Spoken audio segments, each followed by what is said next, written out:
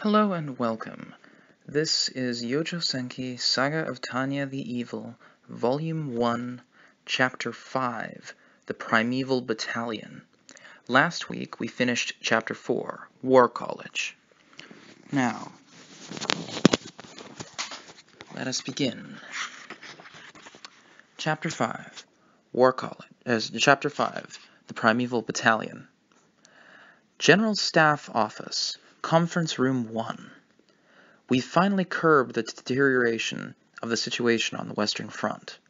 Brigadier General von Zitur, who was in charge of the Service Corps, was in Conference Room 1 of the General Staff Office, relaying a report that gave everyone the first cause for relief in a very long time. The dire situation in the Western Theater had marginally improved. We do, however, remain somewhat cornered overall. A map on the wall of the conference room showed that the Western Army was still stubbornly holding out. Their failure to make the first move had allowed the Franco-Republic to push back their lines, but at least the advance towards the Rhine industrial region had been stopped. Of course, the fighting strength of forces on the front lines was nearing its limit.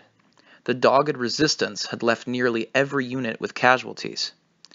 They were on the cusp of resorting to prematurely scrapping together new units and rushing them from the capital in piecemeal deployments. Slowly but surely, pressure was increasing along the whole line. Even some of the rear positions were within range of strikes by enemy mages. The assembly and redeployment of the main forces of the Great Army is complete. The Western Army Group has held out even longer than the National Defense Plan, Plan 315, imagined they could, and they had succeeded in buying a decisive amount of time. It was just enough for the Empire to deploy the Great Army, its primary fighting force. The reorganization of the lines was proceeding apace. This entailed, of course, a large-scale redeployment from the north to the west. But the railroads were an even bigger bottleneck on mobility than they had feared. As a result, everything was behind schedule. That said, with the defensive wall of the Great Army, there was still time to reorganize. Although we've only just managed to make it in time. But the faces of the General Staff did not look happy or relieved. They and Zitur were all aware of the problem facing them. The difficulty of responding quickly in the time they had. Time. It was one of the great ever-present challenges in waging a war. Yes, the Great Army had been redeployed in time, but the General Staff recognized that the situation had gotten down to the wire. Though they had counted on moving their forces efficiently via interior lines, it was proving harder than anticipated. That meant they couldn't hope for the strategic flexibility they had expected to have before the war began. The standing forces from Central were meant to compensate as relief forces, but the Western Front had showed that deploying such a small force would be like tossing a thimbleful of water at a raging fire. Even if they could respond quickly, numbers were a huge problem. The Service Corps has to recommend that we focus on developing a unit capable of rapid response. Operations concurs that we need a mobile force that can be used at will and that has a measure of firepower. Essentially, they had to make the Great Army easy to move. That was the military's unanimous opinion. They wanted to adjust the rail schedules to enable the smooth transport of troops on a vast scale.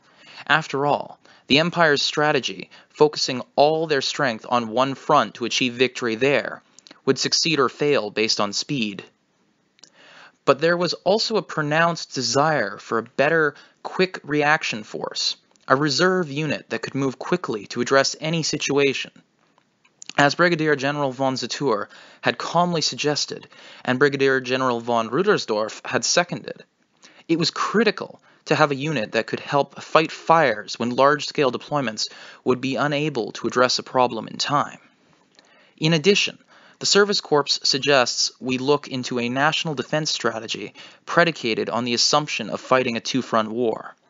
Zitur's sudden additional suggestion was a reevaluation of where troops were most needed. That is, the risk that one front would fall apart while the other was achieving victory had become too great in recent years. There were many in the service corps, Zatur chief among them, who harbored doubts about the interior line's strategy, believing there were limits to how long they could pretend it was working. Wasn't it time to change the army's doctrines and prepare for a two-front war? They felt it was no longer feasible to have regional commands mainly focused on defense and using the venerable Great Army for offensive measures. I don't have any objection to research as such, but, practically speaking, we must absolutely avoid the opening of a second front. But the ironclad rule against dividing one's forces had been constant in every era. Bring all your power to bear on one enemy, and once you've dealt with them, turn to the next foe. The General Staff saw this as the golden rule of their interior line strategy. Above all, Rudersdorf and operations had a hard time denying the effectiveness of overwhelming the enemy with an all-out frontal attack by concentrating their forces. Operations agrees with building a shelter against every storm, but we need to prioritize finding a way to avoid a two-front war. It will be difficult, considering the Empire's geopolitical situation, General von Rudersdorf. I can't deny that, but what you're proposing, in the worst-case scenario, would leave all our lines undermanned. Gain partial superiority and employ the regional armies to buy time until overall victory can be achieved. It was a strategy born of the Empire's history as a polity, that's interesting word, as a polity surrounded on all sides, as well as simple geopolitical necessity. I'm guessing polity is referring to a state or city-state or nation here, but I digress. If the nation was powerful enough to put up fierce fights on two separate fronts, this wouldn't have been a problem to begin with. And what if things don't go so well? We have no choice but to shore up the regional armies until we can improve the functionality of our interior network. Although the regional forces were decently sized, the Republican Army had nonetheless brought the ones in the west to the brink of destruction. The fact also loomed large that if the Great Army hadn't arrived in time, the critical western industrial area would have fallen. The interior line strategy hinged on the premise that one front could hold the line. Hence, Zatur and the service corps's claim was not necessarily mistaken that their most pressing task was to strengthen their defense. At present, a large-scale restructuring of military districts would be difficult. Does anyone have any other ideas? Reorganizing military districts was a massive undertaking even in peacetime. Trying to reorganize commands while actively fighting a war was next to impossible. It was like trying to switch all the forwards and fullbacks around in the middle of a soccer game. Okay, so that would be like also, I guess, your forward pack in rugby versus your backs. I see. Never played soccer, but rugby I know. Anyway, continuing. Good analogy all the same. Yeah, continuing. The best you could hope for would be chaos. Complete and utter chaos.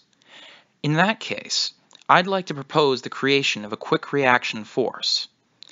We need a unit with improved ability to theater hop, one we can deploy when needed, where needed. The idea of a quick reaction force was one some had been advocating for some time.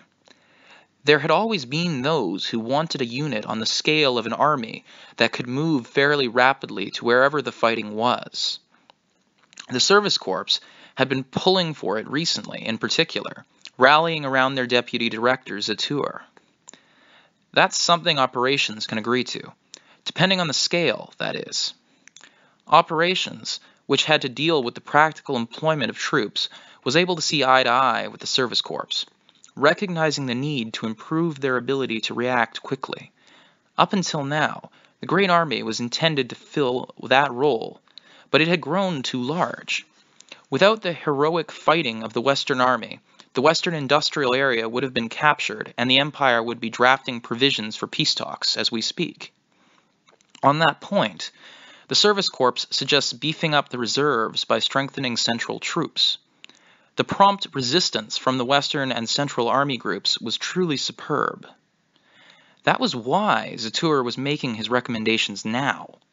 They had always avoided the step of creating a standing reserve that they could deploy in an emergency to the west on the grounds that it would leave soldiers idling.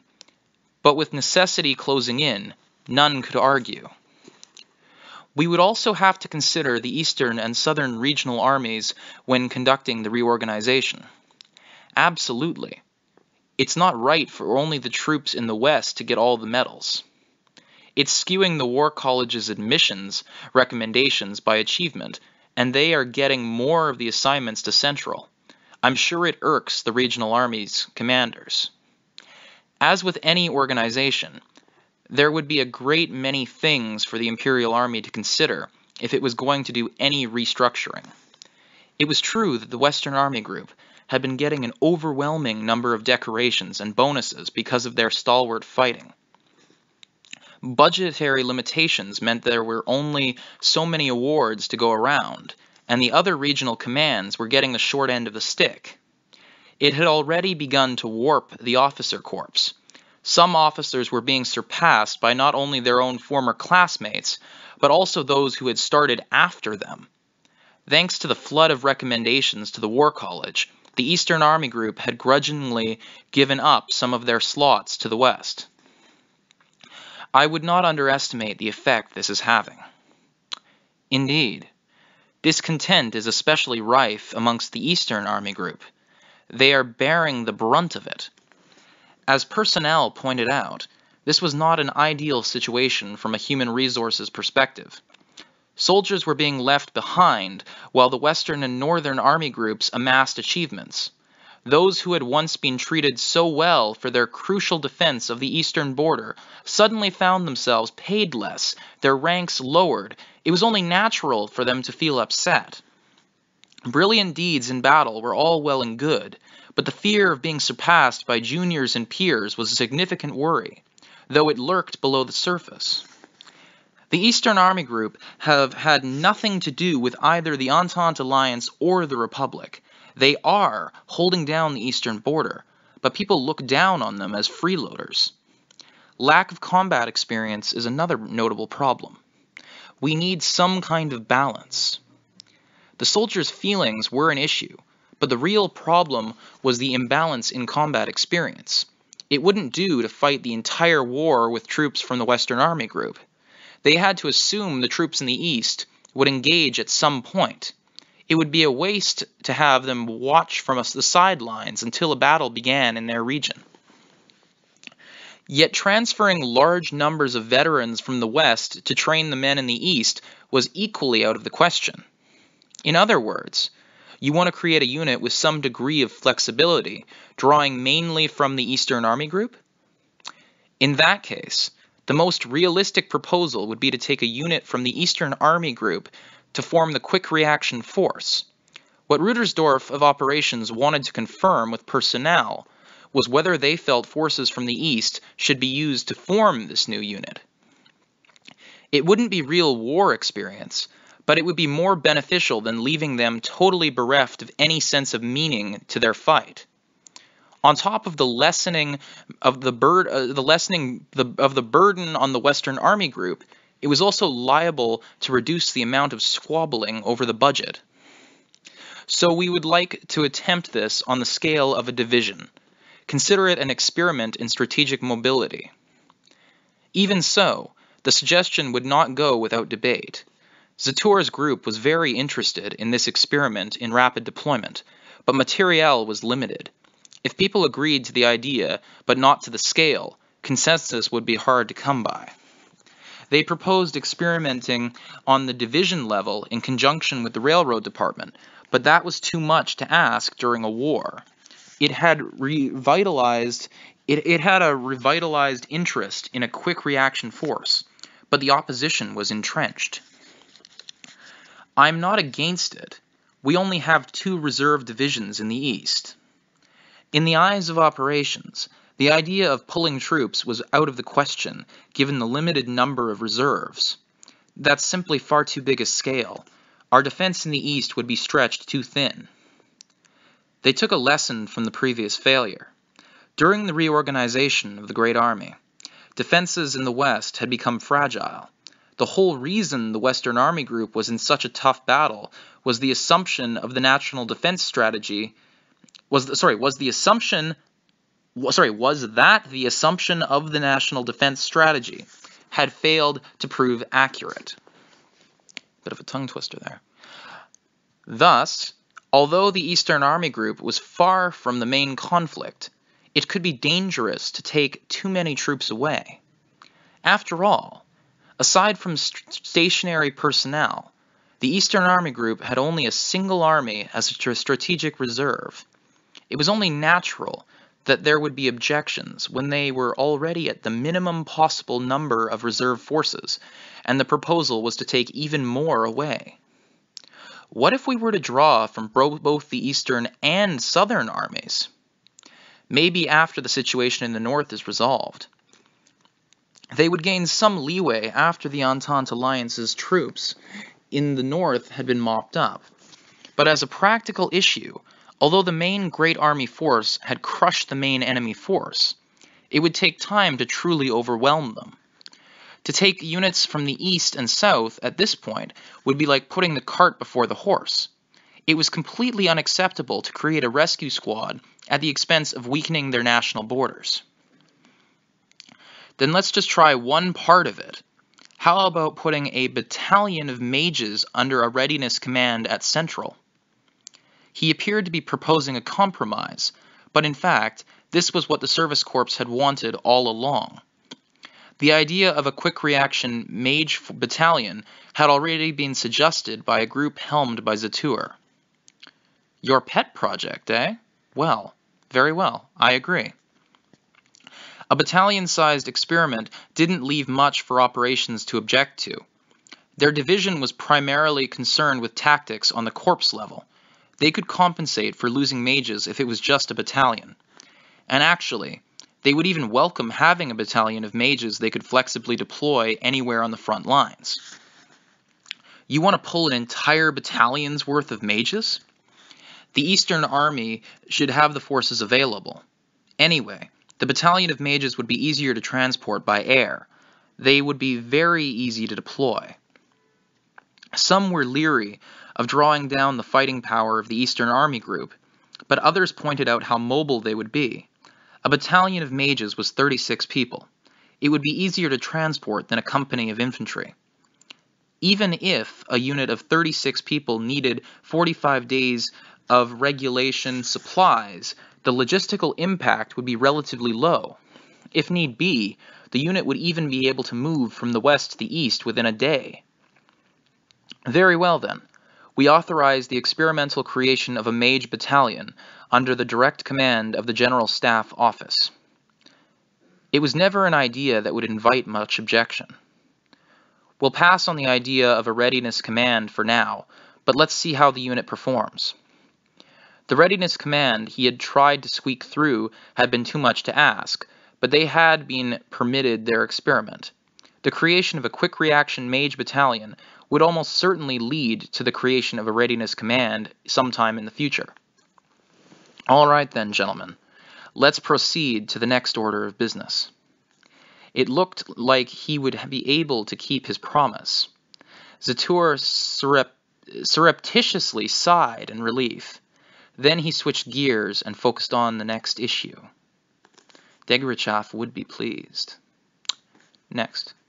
June 23rd, Unified Year, 1967, Londinium WTN Press Room. Oh, okay. I'm going to stop reading for a second here and just mention this. So, I'm going to read this next passage, but full disclosure, this literally spoils the ending of the book. This section of the chapter was adapted into the manga. They cut it out of the anime, and I am so glad they did, because this next bit here utterly destroys the entire book. Like, it ruins the ending for the series, and in a big way. So, if you don't want to get spoiled for the ending of the series, the author should not have put this here. this entire section is a mistake. Believe me. This is currently on page 254 of Chapter 5 of Volume 1. And this next section, I've already been spoiled for it from the manga, so I'm telling you right now. Spoilers ahead. I'm going to post on the screen here what time to skip to if you don't want to get spoiled for the ending of this entire series. Because this is a flash forward that ruins the ending, and then they flash back to the main plot. And this was a mistake, and the author should not have put this there. Full disclosure. Like, literally, this pissed me off beyond all hell. Alright, continuing. June 23rd, Unified Year, 1967 AD. Londinium, WTN Press Room. The World War has many mysteries. Materials from the Empire, in particular, are full of questions, owing largely to the chaos of the final days of the conflict. Both sides are believed to have committed wrong, but everything is hidden behind a thick veil of secrecy to this very day. I, too, was part of the war. As an embedded reporter with World Today News, so that would be WTN, World Today News, like so many of my generation who were connected in some way with the Great War, I want to know the truth. It is not about assigning blame. I just want to know what really happened. I teamed up with some like-minded friends, and together we decided to seek the truth. We pitched the WTN editorial staff on the idea of a documentary.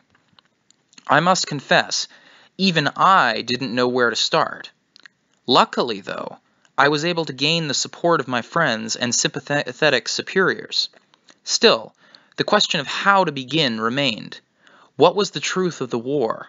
Some argued that it might be different for each person, which left us directionless. Several documents were declassified, but rather than clarifying the bigger picture, they only raised even more questions. Initially, we had focused on materials from the Commonwealth. That would be the United Kingdom of Great Britain, Northern Ireland, or the British Empire. Anyway, the Commonwealth, which was relatively quick to declassify things. To start with, we tried researching the Dakia incident from the latter half of the war. It was an action in the south considered by many to be a diversionary tactic. Famously, all 7 of the ships in the Commonwealth's Navy 2nd Squadron, including Hood, its flagship, were sunk. How was that squadron sent to the bottom so suddenly? It had to be related to the reason the documents were classified. We hypothesized that false intelligence led the Empire to concentrate their intercepting forces at Dakia. In other words, the Commonwealth sacrificed 2nd Squadron to take the focus off of a planned ambush of the Empire, who was expected to win the war. Perhaps that explains why the materials were classified. We theorized that some kind of plot was at work on the battlefield. I had heard rumors of dirty dealings during my time as a war correspondent. Enough to make me suspect that the documents would back up our idea. We rushed to read the declassified documentation information, but our expectations were betrayed. The worst day in history of the Commonwealth Navy was caused by XXXXXXXXXX. So that's 1, 2, 3, 4, 5, 6, 7, 8, 9, 10, 11. That's 11 X's marking 11 letters or 10 letters and a space that have been crossed out. Which, of course, means that whatever it is has been censored on the original documents. But that's a hint as to the length of the name of the person responsible. Only that single sentence was declassified, and everyone who had anything to do with the army had clammed up and was refusing to comment. Serendipitously, it was around that time that an acquaintance of mine, a military historian, said something very interesting. He hinted that if I analyzed the battlefield rumors very carefully, I would find the truth. For example, the 11-character code X, X, X, X, X, X, X, X, X, X, X could be found all over. He speculates that it was the code name of some high-ranking officer or spy. We dubbed it the 11th Goddess, because 11 characters, after the figure on the tarot card, and began our investigation. The results were startling. The 11th Goddess appeared in nearly all of the Empire's major battles. The earliest instance we could find was from 2 years before the war. One country's intelligence agency reported her in the area of a border dispute. That led us to hypothesize that it might have referred to an intelligence agent of some sort. But we noticed something quite odd. Some of those who had been on the front lines had a strange reaction to the name we picked. They claimed it was the worst joke they'd ever heard.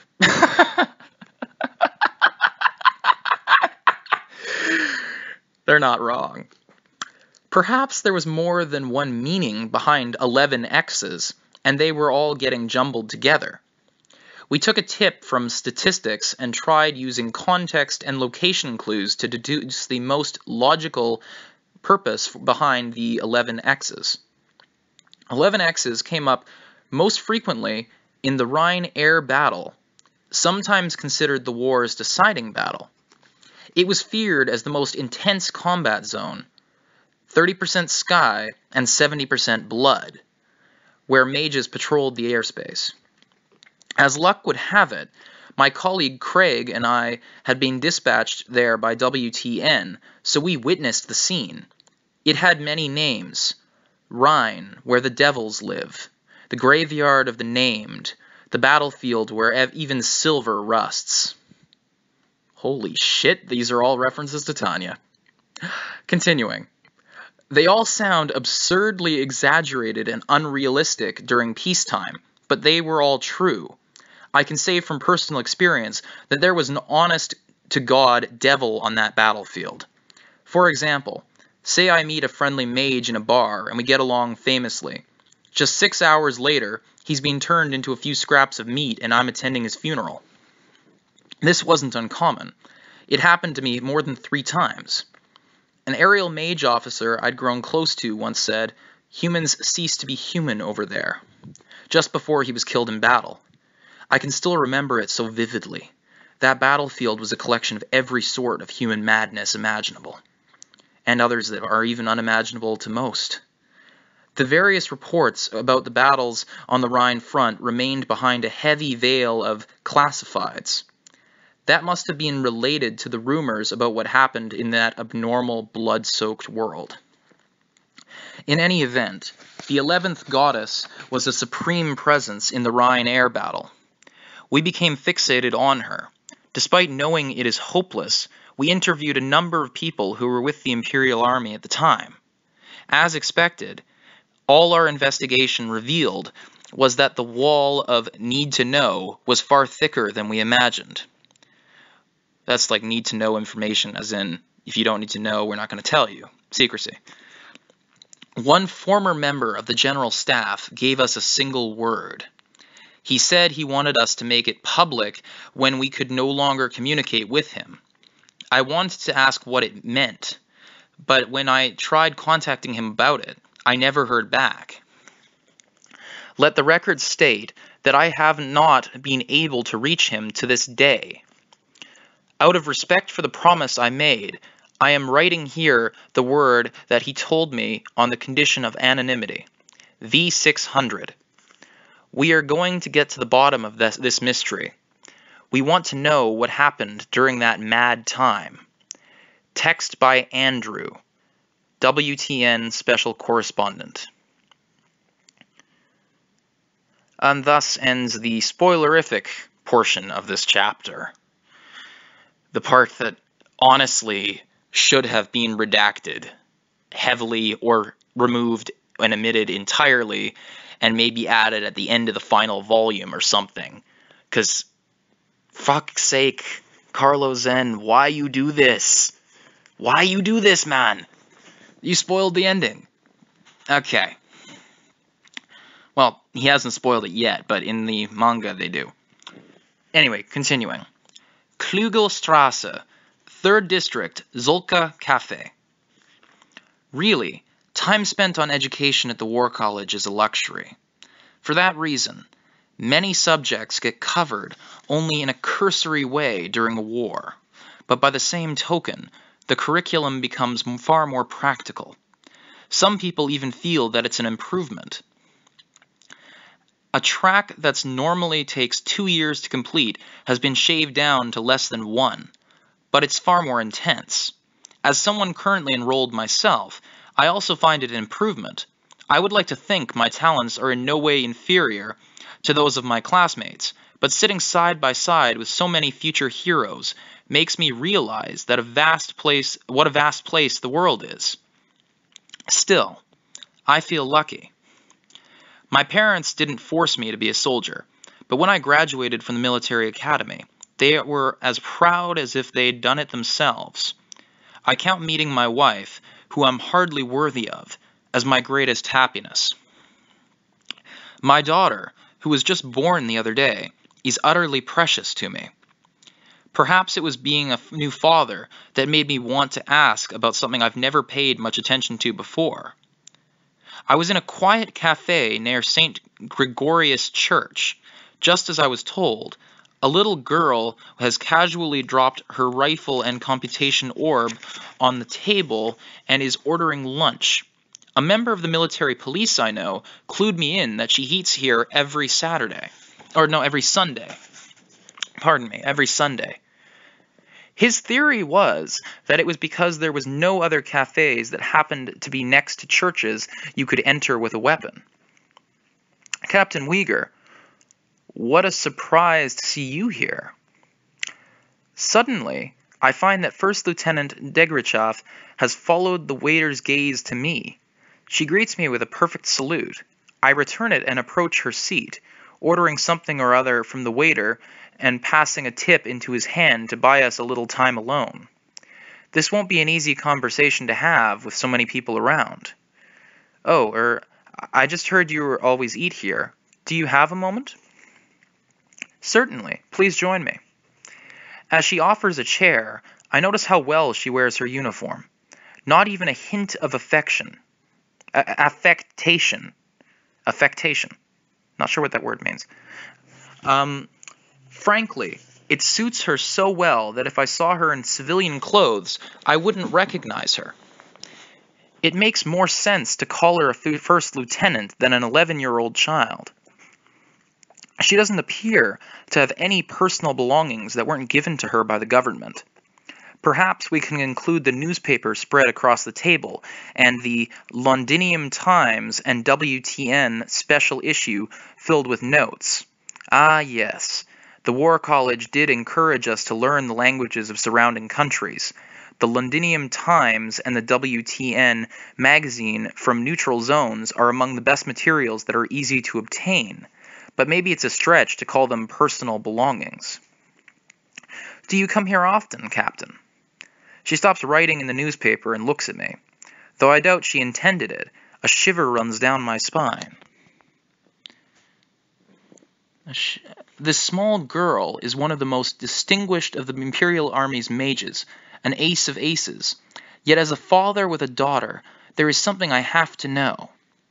Miss Degrichov, pardon a rude question, but why did you enlist, exactly? Huh? I mulled over what to ask her, but decided there was no point in dressing it up. That blunt question was the result, but now it sounds far too simplistic, and she doesn't understand what I was trying to ask.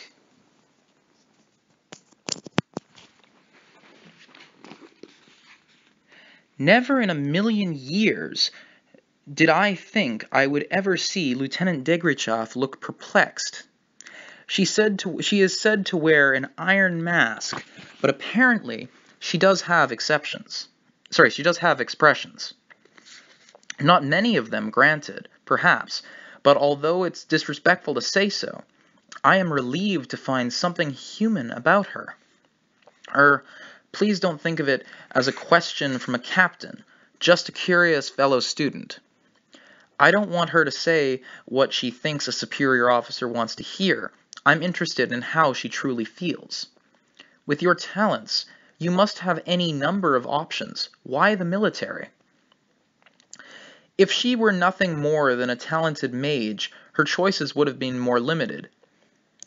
The army is hungry for capable mages and snaps up anyone with aptitude without much concern for age, so it wouldn't have been terribly surprising if she had been conscripted despite her youth.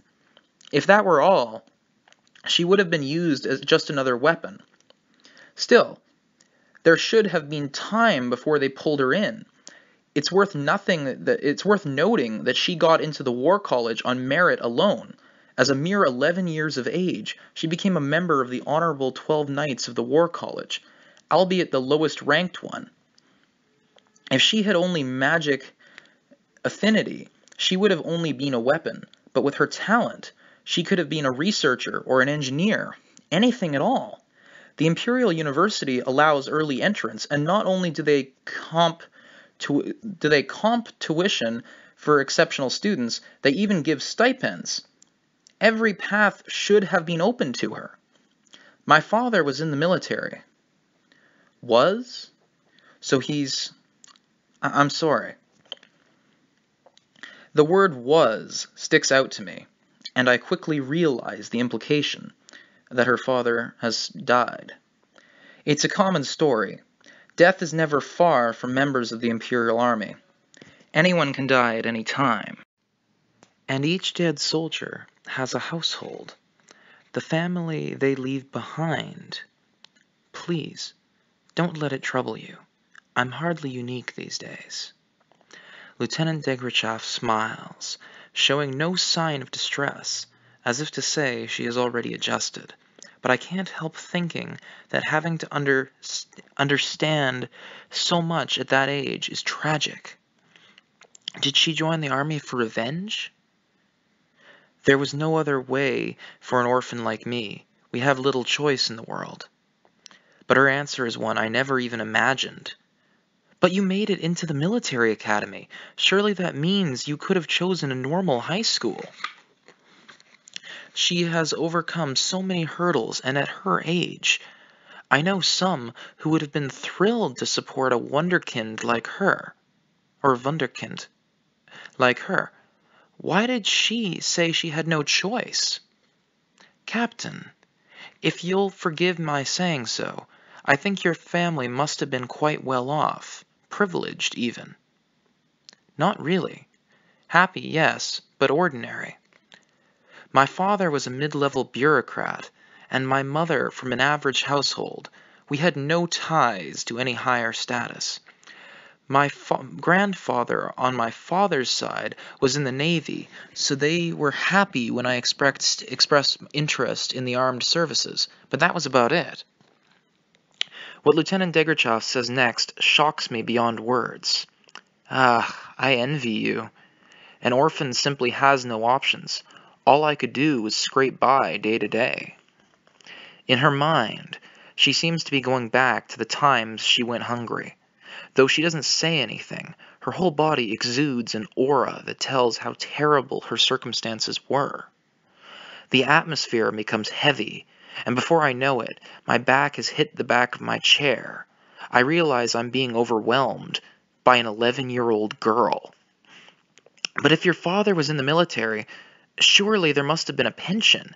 Captain, I'm a bastard child who can't even remember her mother's face. If it weren't for that orphanage, I would be dead in the streets right now. One of the church orphanages, that explains a lot. Though she had a rough start, she was saved by the church. Is that why she's so passionate about attending? Perhaps that's why she prays so fervently. But even if that is true... But, how do I put this? You're still a child. You should quit the military. Even if there is no way she can leave in the middle of a war, she shouldn't abandon other potential future paths. These creatures called soldiers are fundamentally idlers by necessity, and yet when the time comes, they have to be prepared to die. For a child to choose such a vocation is a tragedy. She smiles. Captain Uyghur, do you doubt my ability? She asked me with a pale face, telling me I've gone too far. I made the mistake, if unintentionally, of showing a soldier what amounts to pity. She may be young, but she has her pride and honor to protect. Absolutely not. I just can't help feeling it's wrong that a child like you should go to war. It sounds like I'm trying to defend myself, but I mean it sincerely. Her eyes challenge me, but she is still a child, a little girl who should be protected. Who would want to send their daughter off to war? Just the thought of sending my newborn child to the battlefield nearly drives me mad.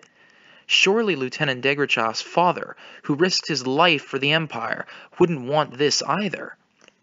As a father myself, I just know, intuitively. It's my duty. So long as I'm a soldier, I can't avoid it. Her response is calm, an unfaltering declaration.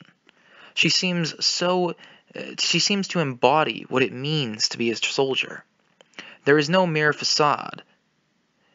It's as if, with no other way to go, she has built her self-awareness around being a member of the military. Where is her true self? Do you truly mean that? Really and truly? That is how I end up asking such a meaningless question, but she looks at me, and her gaze is so serious that I know she didn't miss my intention. She could never have said what she did as a joke or a lie.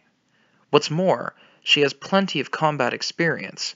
Her statement wasn't the empty rhetoric of someone who has never seen battle.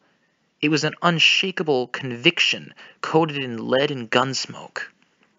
Captain, is something wrong? She must have suspected something from my worries. She probes, careful to remain polite. I find it almost unbearable. My wife has a baby. I hear it's a girl. Oh, that's wonderful news.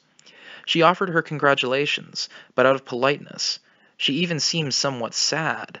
She speaks dispassionately, less out of love for the child and more because congratulations is what an auspicious event demands. It's as if that world has nothing to do with her. When I look at you, I can't help but wonder if my daughter will go to war. She has already opened up quite a bit. I even think she has shared her genuine feelings, but to my disappointment, I'm still running up against an impassable barrier of contradiction and uneasiness. There's something wrong with a society that sends cute little kids to battle, don't you think? I hardly know what I'm trying to say. I'm just giving voice to the emotions welling up inside me. I can see that she's examining me. Honestly, I didn't expect to lose myself to such an extent, but once the words are out, there's no taking them back. After she observes me at length, Lieutenant Degrachev replies deliberately, like a shrine maiden delivering a divine message from the gods. Captain, you're a sensible man. I suggest you resign. It is as if our positions have been reversed. I never know what you're going to say next. How can you tell me to leave when it's vitally important for us to put an end to this war so it doesn't continue on into the next generation? You're a man of sound judgment who knows the realities of the battlefield. Your resignation could in fact be an asset. Think about it, she seemed to say, clenching her little fist on the table to emphasize her point. You should leave. I'm a soldier too. I don't know how to be anything else. No, Captain. You have a rational mind. Let me give you some advice as a fellow student. At least get to the rear before the real insanity breaks loose. They would never allow it. This is war. The easy days of doing work behind a desk are over, and how can I shamefully withdraw on my own, leaving my friends, classmates, and brothers in arms? We vowed to fight together as blood brothers. I could never abandon them. Captain, living is a battlefield in itself. You can fight to keep your daughter out of this fray. I'll think about it. I have no counter-argument. I oppose the idea strongly, but I have no further way to express that. This 11-year-old child has completely dumbfounded me. There are no words. There isn't much time. You should decide soon. You sound like a member of the General Staff. It's the only education I've ever had. I must not have been thinking straight. Telling a fellow student at the War College that they sound like a General Staff officer is meaningless. That's precisely the type of role we're being groomed for. If anything, what I said is a compliment. I have used the sentence in the most incorrect way possible. It makes me realize how profoundly shaken I am. I see. You're right, of course. You're right. That's all I can muster. I'm taken aback at how lost for words I am. Ooh, our food is here. Let's eat together. Yes, let's. When I meet Captain Uyghur at lunch, he seems agitated by the birth of his daughter. Well, I certainly agree with the notion that becoming a parent leads to major psychological changes. In any case, Captain Uyghur will be dropping out of the promotion track at the War College. Whichever fascist advocated making your case when your opponent was emotionally vulnerable was a devilish genius. Captain Uyghur had enough tact not to protest the hit his reputation took when he requested a rear-line posting. With him out of the way, I can just barely make it into the top 12 of the college's 100 students. Thanks to that, I'll be able to add Vaughn to my name. Editor's note, Vaughn added to names of nobles. In modern times, new members of the aristocracy, in brackets semi-nobles, add Vaughn before their surnames in a usage akin to the English term sir or the French term de. In any case, I'll be able to add Vaughn to my name, even if for only a generation, and become a member of the General Staff. I'll be able to take advantage of my experience at the War College to gain a career. There will be trouble later if I rise too high, but if my rank is too low, I won't be able to act freely. In that sense, getting superior ratings and earning the honorable appellation of Knight of the War College seems about right. It's just a question of studying and getting along with instructors.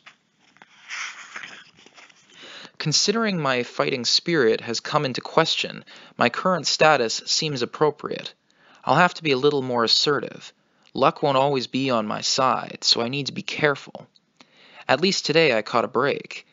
I have Captain Uyghur wrapped around my little finger, and I have been invited to dinner at the General Staff office tonight, so if I'm sure something is up, the food in their cafeteria isn't quite as good as the Navy's, but I've heard it's all right. I'll be looking forward to it. That was a joke she was cracking there. Navy food in most militaries of the world is historically abysmal. So she's saying that their food is worse than the Navy's, so it's absolutely atrocious. In any case, continuing. General Staff Office, Dining Room 1, in brackets Army. So it's Army Dining Room 1. While a couple of classmates from the War College were discussing their careers at a restaurant somewhere in town, a similar conversation was taking place over a meal at General Staff Office's Dining Room 1. Granted, the latter was constrained by etiquette and tradition. At one point, the Imperial Army had constructed an extravagant dining room in the General Staff Office. No one much cared for it. Soldiers considered it an absolute waste of resources, and officers complained that it was inconvenient as hell to use. But one word from the Navy changed everyone's tune. Someone commented, "The Army sure knows how to waste resources, even in their dining halls." The Navy had a laugh, but the Army responded by suggesting that there should be less excess in the construction of warships, saying they couldn't understand people who went to war in floating hotels.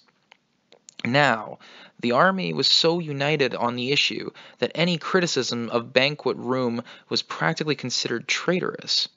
Mealtime meetings would be held there just to prove the Army was using the place, and stick it to the Navy. Word that the opulent venue would be the site of another lunch meeting reached Lieutenant Colonel von Legren just as he was setting his briefcase on his desk in operations. Back from his inspection tour of the northern and western fronts, he was accustomed to such conferences. It was the topic of discussion that troubled him. I'm against it. I absolutely oppose. His eyes had nearly popped out of his head when he opened the letter. He would never accept this.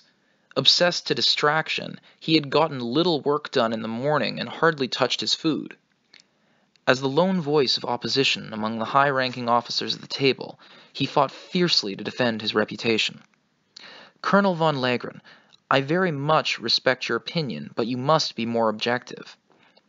Unfortunately, his immediate superior, Brigadier General von Rudersdorf, Deputy Director of Operations in the General Staff, did not support his perspective. After all, this was part of the tactical improvements he had been waiting for. He couldn't be expected to give up so easily.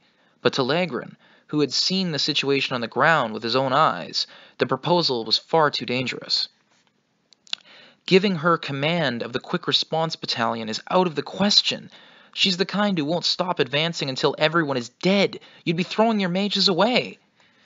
First Lieutenant von Degrichow had been promoted to captain upon graduation from the War College. He had been afraid of this, but there was still time to change things. He had let his guard down, thinking she could still possibly be put in technology or the instructor unit. He never could have imagined that the brass would create an experimental battalion under her direct command. Oh my God! That would be nothing short of a nightmare. She's far too dangerous. That paper showcases her true nature. He's referring to the paper about this context, the suggestion of world war existing. Anyway, yes, we've heard your objections, but the instructors at the War College say she loves her fellow soldiers. It was true that some of the teachers at the academy supported Legren's view. They said she was a bit too fond of combat. But the instructors at the War College thought differently. They said that even under the harshest of conditions during the staff trip, she looked out for her fellow troops and avoided losses. Their conclusion was that she couldn't have done what she did without meaning it sincerely. That carried a decisive weight in the General Staff, which was made up of War College grads. She had a lust for battle, but she still retained her right mind and avoided any type of loss. In sum, they had judged her character to be superior. Just what they need. Don't you think you're overly captive to your prejudices? With all due respect, have you not seen the reports from her days at the academy? Unwilling to give in, he had found the most damning documents about her and submitted them for consideration. But Legren himself was a staffer who had graduated from the War College. He knew without thinking whose judgment would count for more. It was the way of the military to trust those who were closest to you. Nepotism at its finest. Ultimately, I believe we can say she has matured through education. The War College reports no issues. If she had been the cause of any trouble at the War College, her evaluations would have been poor. But instead, she graduated with top honors and was selected as a knight. She was flawless. Her behavior isn't the result of education. It's who she really is. We can't possibly entrust a battalion to her, of all people. He at least had to make his opposition known. He couldn't run away from his duty as a soldier, even if it damaged his career. For the good of the country, she could not be allowed to have this battalion. If she was given a battalion, it was possible that its members would all die by her hands before even encountering the enemy. As a soldier, he just simply could not allow it. If nothing else, she's far too young and her rank is too low. Lieutenant von Degrichow's promotion to captain has already been decided. She shouldn't be stuck commanding a company. She's worthy of a battalion. The Empire can't afford to let a capable soldier languish. You should know that, of all people. The higher-ups had already made their decision. Once Legren heard Rudersdorf arguing their point, he knew he was finished. This was to help solve the urgent problem of quick response. The brass was prepped to look the other way if the problems were minor. Then she should be returned to the instructor unit or sent to do research. She's a child. Do you not know how innocently cruel children can be? He tried taking a different tack. The General Staff traditionally welcomed debate in the belief that a variety of viewpoints produced errors. Colonel von Legren, we will hear you out, but this matter has already been decided. It's the General Staff's decision. I believe you should know what that means. Conversely, once the debate was over, no further dissent was tolerated. They encouraged through discussion, but once policy was decided, they sought to carry it out with a united front and no hitches. Failure to fall in line meant being expelled from the General Staff. Do excuse me, sir. So essentially they've already decided, Legren thought, his shoulders slumping. There had never been a day that the General Staff, Aguilette, looked so repugnant to him, but he could control himself. In fact, in principle, it was unthinkable that he would harry Central like this. Still, his sense of unease persisted. All right, a new battalion will be formed under Captain von Degrachoff, as planned. Prepare a promotion to major and orders regarding the battalion command to be issued once assembly of the unit is complete. That's that settled. Let's move on to the next subject. Will this really be all right? He thought.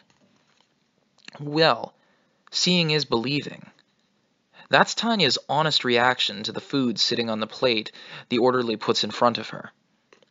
She knows it goes by the name Schlachtplatte. She doesn't dislike the stuff, and it's a braised dish, which is hard to come by on the battlefield. Of course, the heat ruins all the vitamin C, which also tends to be in short supply in the trenches. Only in the rear can such an extravagant dish be enjoyed. This dining room is also used by those returning from the front, and she appreciates the idea of offering menu items you can only get back here.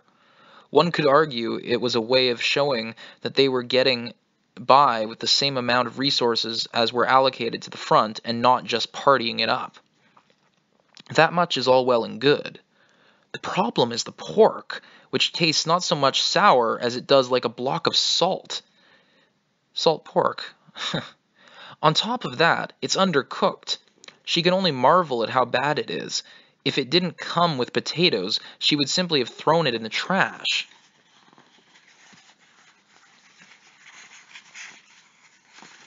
To add insult to injury, the bread they served was K-brote. Okay, editor's note. K-brote, a new type of bread of which Germany is very proud. Kriegsbrot, war bread, is one half of the most disgusting field ration. The other half being dried vegetables, aka barbed wire. K-brote is a healthy bread made by mixing potato flour into wheat flour to increase its volume, but unfortunately it has an acidic taste, among other things. The Empire doesn't want for potatoes, so its army are amply supplied with K-brote in the absence of other resources. Apparently, they do it for promotion and popularization purposes, but frankly, the Navy's rye bread was better flavored and had better nutritional value. She would have liked to demand that they just serve the wheat and potatoes separately like normal. If she went to the Navy cafeteria, she could get better food. She's sure of that, despite the fact that both places are operating on the same budget. The reason is simple. The Army would never say a word about it, but it's an open secret that because they spent too much money furnishing their dining room, they now have to budget to make up for it, and eat filth. Plus, unlike the Navy, the Army seems content with subpar food, a situation which does not inspire the creativity of the chefs, not to mention the frequent turnover in cooking staff, meaning that there is no chance for skills to develop. Supposedly, they are able to get this K-brote because it is the cheapest, least popular kind. The food at the Army banquet room at the General Staff Office doesn't even measure up to the offerings in the Navy's gun rooms, let alone the ward rooms of which it is so proud. She simply is astonished at the Army's staunch refusal to accept the Navy's point about their budget squandering. Are they trying to beat the Commonwealth in a contest for the world's worst food? Yeah, the Brits do have pretty crappy food. Yeah, especially their army. Even haggis would be better. Okay, haggis is like, I think it's a Scottish food of some kind. No one would ever eat this out of personal preference. So what do you think, Captain? It's the General Staff Office special. No, she wouldn't come here out of personal preference, but an invitation from Colonel von Cordell from General Staff Personnel and Brigadier General von Zetour from the Service Corps, which can't be refused. To be frank, sir, I can't help but be impressed, especially the way it reminds me the battlefield is everywhere. A fine answer, don't you think, General von Zetour? She had to take care to remain polite in her response to Zetour's question while revealing her true feelings. She knows soldiers are expected to put up with poor food, but isn't this taking it a little far? They seem to like her response quite a bit, though. Even Cordell is smiling in amusement. Perhaps we should call this place the Perpetual Battlefield Café, he muses, with a wink. Your aptitude is commendable, Captain, but please don't hold back. Oh no, I've had my fill. Please, don't mind me. Apparently, they aren't here for the flavor either. Are you sure? You're a growing girl, after all. You need to eat. I'm always doing my best to eat, sir, but I have a small stomach. The comment comes from Zetour, whose position means he can use, and is stuck using, the General Staff Office banquet room. He probably ribs the new General Staff appointees in the same way. Tanya knows that some of the War College instructors like to joke a bit now and then. But that's only until the meal is finished. Cordell tells the orderly clearing their dishes to bring coffee, and then leaves them for a while. That's when the real talk begins. All right, let's get down to business. Oh, and belated congratulations on your promotion, Captain von Degrichaff. It was Cordell himself who authorized her to be promoted to captain immediately upon graduation from the War College. Now, he seems to be making an obvious point of congratulating her. Why, thank you, Colonel. Tanya was forced to sit in a higher chair because of her stature, but even when she straightens her back, she has to look up to see his face. Oh, so cute. She's in a little high chair. Anyway, still, she expresses her gratitude in a clear voice that is the exact stereotype of what a commissioned officer should sound like. She knows that in the large organization known as the military, examples are meant to be followed.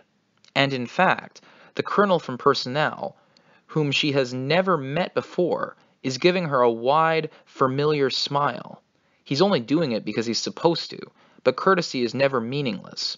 At the very least, it's a tool you can use to probe your opponent's vulnerabilities during negotiations. She speaks grandly, despite the total disinterest she feels. The promotion papers have already been issued. She knows already, without the colonel's kind congratulations, just like she knows that the really important matter is the one they are about to discuss. Now, we didn't call you here just to say well done on your promotion. There's also the question of your reassignment. Yes, her path after graduation. The ultimate fate of War College graduates is decided not by their instructor-superintendent, but by the general staff. That is, personnel decisions are made by a small, tight clique. Naturally, if you get on their bad side, you can expect to pay for it, but the reverse is also true. Nepotism runs rampant, you see. We will take your wishes into consideration to the maximum extent possible. I appreciate that. Cordell says they will consider her wishes, but the message is that they will pretend to listen to her. People from personnel don't usually give completely one-sided orders. Still, no matter how friendly they act, you can't let down your guard. Tanya knows well that these people live in a world of kind artifices. Well, she will just have to respond superficially herself. But I'm a soldier. Wherever I am ordered to go, I humbly accept.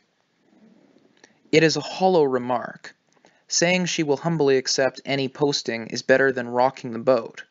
Of course, she also has to take care not to draw the short straw. That is good to hear. Here are the papers that have come for you. The colonel seems satisfied with her response. He carefully lays out a sheaf of personal request forms and hands them to her. They are all from frontline units, all desperately in need of both mages and officers, but she does see some units reorganizing in the rear among them. She seems to be very much in demand. Of course, she has no doubt that if she plays her hand wrong, all of her choices will vanish, and she will be sent to the worst possible place. Oh, and there's one from the General Staff Office, too. The final form he holds out to her simply says that General Staff asked for her to be posted there. In light of your achievements, personnel won't force anything on you. Choose whichever you'd like. So I have my pick. It's a tough decision. Really, it only looks like I have one choice. The General Staff Office makes the personnel decisions. I guess it was nice of them to let me know how many offers I got. She isn't stupid enough to come when the General Staff calls. She isn't stupid enough not to come when the General Staff calls. There is simply no way to refuse in this situation, and to avoid losing face. I can imagine. The Colonel solemnly urges her to give it plenty of thought. It's all a charade, but he looks every inch an experienced military man offering advice to an eager young person trying to decide the next step in her career. He is a fine actor. Well, she already knew from the moment he started humoring her terrible performance that this was a third-rate script with an obvious outcome. However, there is no such thing as an easy job in any era. Sir. She remains bolt upright as she replies. He is busy too. Apparently he didn't have time to go along with this poorly written drama for too long. I don't know what the General Staff Office wants with you. I can only tell you I wish you the best of luck. I'm touched, Colonel. The best of luck. A personal expression. The message contains his own goodwill towards her. Something makes him esteem her highly. Perhaps they should have phrased that as hold her in high esteem. I digress. This translation has some minute errors that irritate me and irk me greatly. I digress. Continuing. In other words, it's a lie that he didn't know what they want. He doesn't know what they want. She should assume he does. She wants to ask if he has any information, and before she knows it, she finds herself cocking her head like the child she is. In response, the Colonel nods as if he understands and gets to his feet. Very sorry that I can't stay for dessert, but I must be on my way. Thank you for your time, Colonel von Cordell. I will see you later.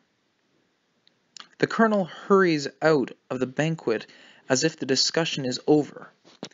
Following him with his eyes, Zatur calls over an adjutant he has kept waiting nearby. Taking the stack of papers he is handed, he comes to the most important matter he has called her here to discuss. Let's talk about you, Captain, and let's be practical about it. You are going to be assigned to the General Staff. I won't be your direct superior, but I want you to basically consider yourself to be working for me. Yes, sir, I'm looking forward to it. It's a calm, matter-of-fact conversation, but even Zatur, who has served for much of his life, would never have dreamed he would see the day when a child of 11 years of age became his subordinate. Even he had expected her to have a harder time fitting in at the War College, but she had the talent to be chosen as a knight, and given her combat experience, age became less of an issue. The head of this small captain contains notions that have taught them the foolishness of judging a situation on sight. Normally, that alone would be disturbing. It's so unusual to see such outstanding ability from someone so young. He doesn't know whether they should praise her original ideas or call her completely insane. But can they use her as a commissioned officer? That is the only question in which Zatur and the general staff are interested. If they can use her, there is nothing further to discuss. Very good. She doesn't even seem hesitant after taking charge of a battalion, even though she has never led a company. That suggests that she suspected this appointment was on its way. He's heard from the War College librarians in the Military History Archive that she was researching battalion-style maneuvers. She never would have thought to be so ready if she weren't completely confident. In that sense, Captain von Degrachaff, sitting before him, had become a battalion commander even before the orders came down. Captain, the General Staff intends to give you a battalion as soon as possible. To be perfectly frank, it is understandable that if she is eager. A battalion of mages means a certain amount of authority and combat capability that is still small enough to be fairly mobile. Many of the instructors said that she seemed to see herself as more suited to the front lines, and he can see now that they were quite correct. They said that although she valued the lives of her troops, her combat style was bold and aggressive. So she is both an ambitious field officer and an excellent mage. Surely she is willing to take some troops and do her thing on the forwardmost line. I'm honored, sir. But Satur hopes there will be a larger role to play for the handful of mage officers who graduated from the War College. In a sense, he even sees this as an excellent opportunity. Good. However, the battalion you will be given will be a newly assembled unit of mages. Newly assembled, sir? It's just the way the organization works. Get ready. It's not going to be easy. She will have to organize them herself, train them, and establish her authority over them. Without the assistance of some older hands, each of those tasks will be difficult. People create organizations, but organizations simply don't create people.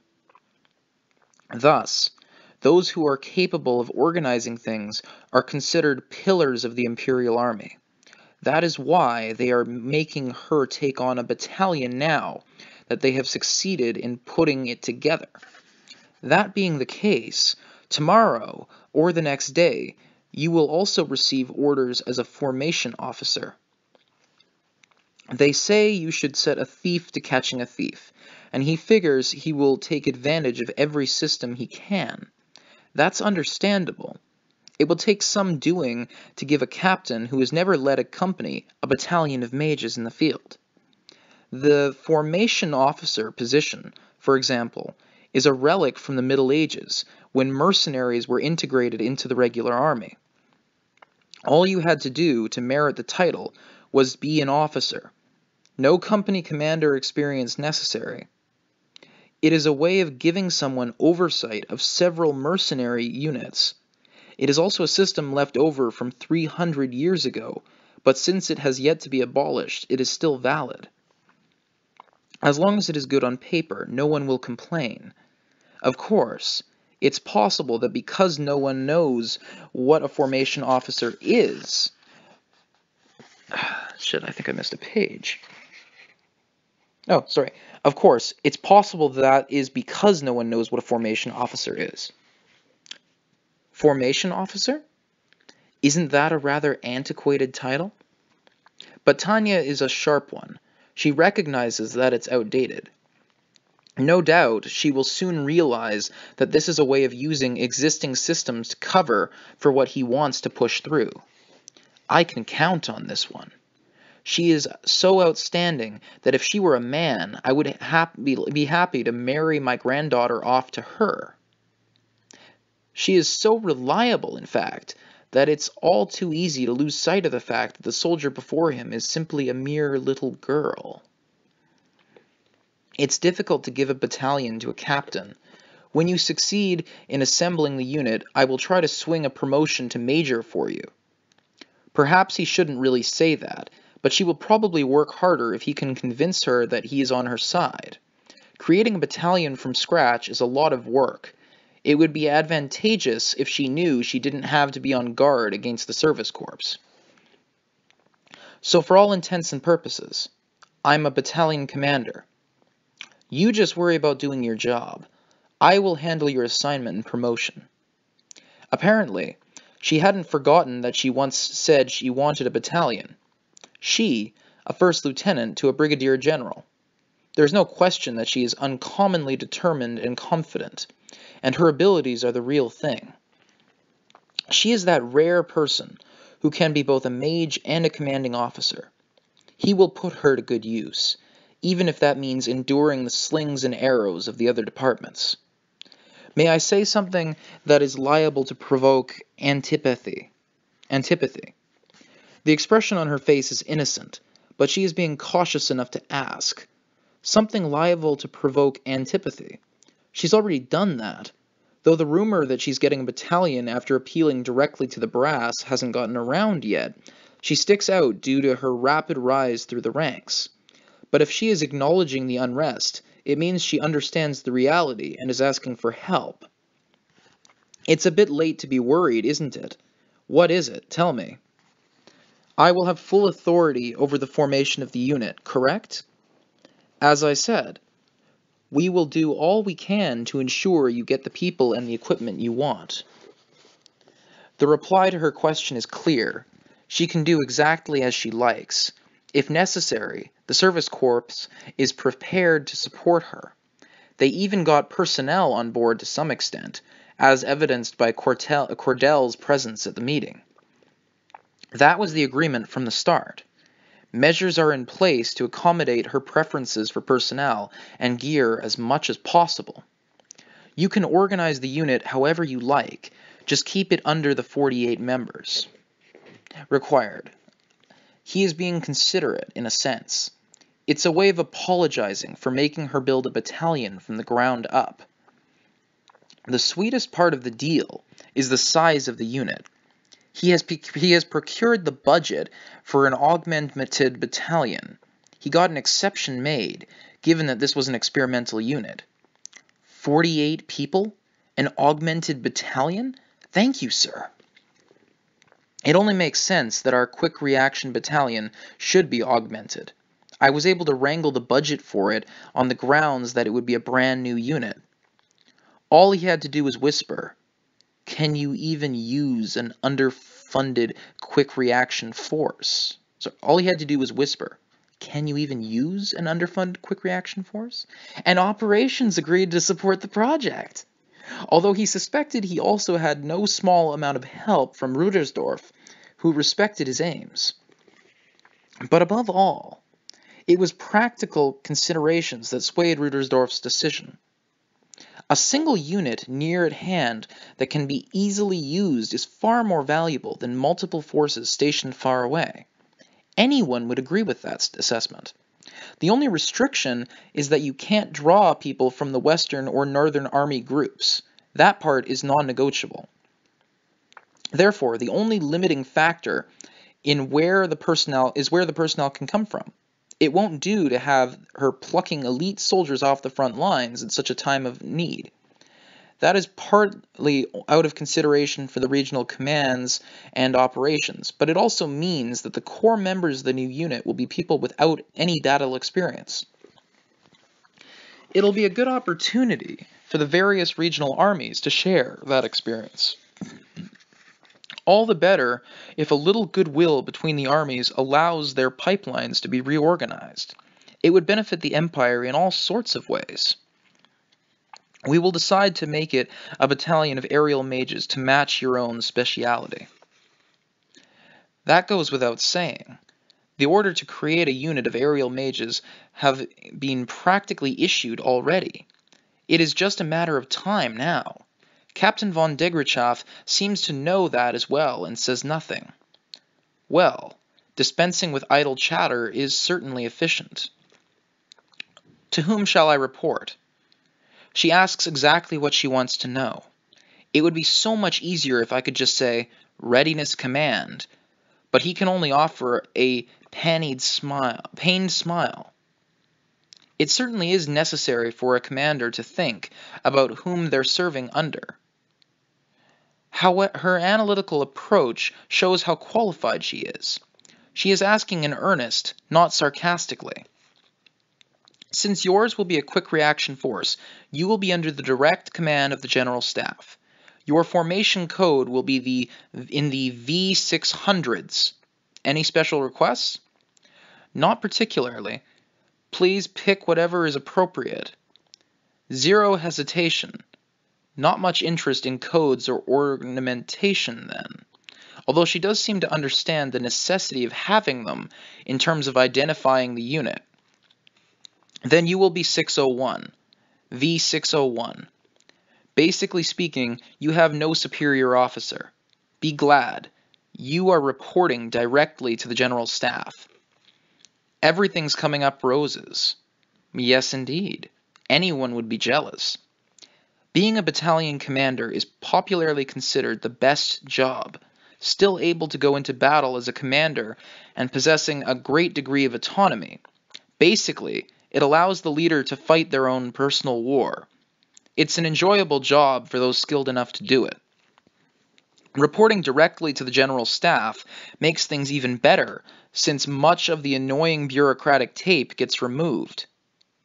Red tape is such a problem in so many governments and so many different bureaucracies, I must admit. Anyway, continuing with the text. How much time do I have to organize the unit? The sooner you can do it, the better, but there is no set deadline. I see. Then I will consider my selections carefully. As for where they will be stationed, the North and the West don't really have the wherewithal to accommodate them because of their proximity to the main fight. While the South and East tend to be sticky politically, most likely they will be fairly removed from those areas, somewhere in between them, more than likely. Even if his aides would be handling the details instead of him, he can guess that much. I imagine you will be based somewhere in the southeast. Understood, sir. As far as possible from where the fighting is heaviest. In other words, they are giving her a wink that means she has as much time as she needs to train her subordinates. The smirk on Tanya's face reminds Zatur of some unpleasant rumors he has heard about her. Supposedly, her criteria for selecting subordinates are overly strict. A word of warning, Captain. You have a reputation for being a bit too choosy with your candidates. Appearing to lack the strength and talent to cultivate subordinates is a big minus. It is given in the military that you don't get too close to your colleagues. You simply have to make the best of the situation you are given. If you can't, then no matter how distinguished you are as an individual, you will fail as an officer and as a soldier. At best, you will be considered a lone wolf and find yourself without a friend or comrade to turn to within the organization. The packs will defeat you with their numerical advantage. They're talking about wolf packs, basically. Men are wolves, soldiers are wolves, and they will tear you asunder, given the chance. That is what they're saying. Alright, continuing. I don't doubt your abilities, but it is not an especially good reputation to have. I suggest that you be careful. Why, thank you for the concern, sir. She has the composure to take criticism in stride. That's encouraging. He suspects she already has an idea of who she wants in the unit. Well, you earned this through your own efforts, of your own volition. You should be proud. Pride goeth before destruction, sir. I try to stay humble. Excellent. I think the attitude will serve you well. Most importantly, this girl doesn't let promotions and special privileges go to her head. She is relaxed and open. No matter how much favor she receives, she won't lose herself in it, but only work that much harder as a result. She is truly a rare officer. What maybe you could even call her noble. Nobility has, in truth, always been a way of acting, not just a bloodline. The Vaughn isn't even everything. Sorry, the Vaughn, quote-unquote Vaughn, which means that you're part of the royal family or a noble, is not everything. If the way a person comports themselves is aristocratic, then blood does not matter. I expect the papers to come through tomorrow. Stay in your quarters tonight, please. You've thought of everything. I detect a hint of annoyance. Well, it's understandable. Her rank seems to change every day. Just a gesture of apology on my part. Pay it no mind. No, thank you very much. I have high hopes for you, Captain. I wish you great success. She will be granted an experimental unit. It's a serious responsibility, and he really is expecting a great deal of her. Indeed, he hopes his experiment will bear fruit. V600. There is no... Oh, okay. So this is, I think, a flash forward back to the 1960s where they have those people in the future. So, warning, this might be a spoiler. Alright, continuing. V600. Or V600? Okay, V600. There is no record of that formation code anywhere, with the exception of a classified handful. The materials made public after the war contain every code, yet there is no V600 series. The numbering system of the Imperial Army starts with the Central Forces, with codes in the V000s. If all the regional armies were added together, that still only accounts for codes up to V400 series. The only exception we could think of might be a unit under Central Technology, but the numerals there that were made public only go from V000 to the V500 series. V500s. Some experts point out the possibility that V600 was the code given to a special experimental unit in order to maintain an especially high level of secrecy. The fierce technological race that took place during the Great War resulted in a much more advanced world than before the conflict. Winning that race required utmost secrecy. Perhaps they kept up a unit outside the normal numbering system so no one would know about it. That suggestion was worth thinking about. Ender's team got right to work making a list of people who seemed likely to be involved in such a project. At the same time, my own team started working through the documents from the Imperial Army's Technology Division. We hit upon an engineer attached to Central. We were able to obtain a chance to speak with him in person. His name was Adelheid von Schugel, and he was chief engineer there. He headed the project that produced the Elenium Arms Type 97 Assault Computation Orb in the middle of the war, which was hailed as a masterpiece. We heard the devout Mr. Schugel attended Mass every Sunday morning without fail. Thanks to the offices of the priest of the church he attends, we were able to get an interview. Luckily, he allowed us to visit, although we would be closely monitored. Mr. Schugel was a man of intellect, as we heard. It is my joy to welcome visitors from afar on a day I've prayed to God. It must be what the Lord wishes, he murmured, showing great hospitality to us, considering we were intruding upon his Sabbath. The Sabbath day is the day of rest in the Christian religions of the world. Usually it's a Sunday. The Jews practice their Sabbath day on a Saturday, and I believe the Muslims do it on a Friday, but I could well be wrong. Anyway, continuing with the text. Honestly, it almost caught me off guard. I was expecting an Imperial engineer to be more difficult.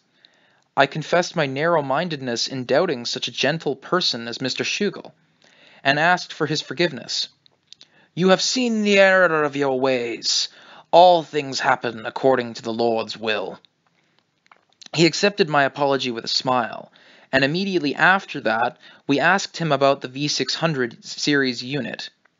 But the moment we mentioned it, the military police officer, who must have been there to referee the interview, prevented Mr. Schugel from answering. There was something there. We were sure of it. But Mr. Schugel, with a wry smile at the MP, said something completely unexpected. "The unit code V600 doesn't exist, but go through the records, gentlemen. Journalists need to know their history." He was smiling wryly when he gave us that baffling reply. We decided V600 must refer not to a unit, but something else, and we continued our investigation on that basis. The key was his hint about studying history. A unit code that didn't seem to exist? No, it really didn't exist.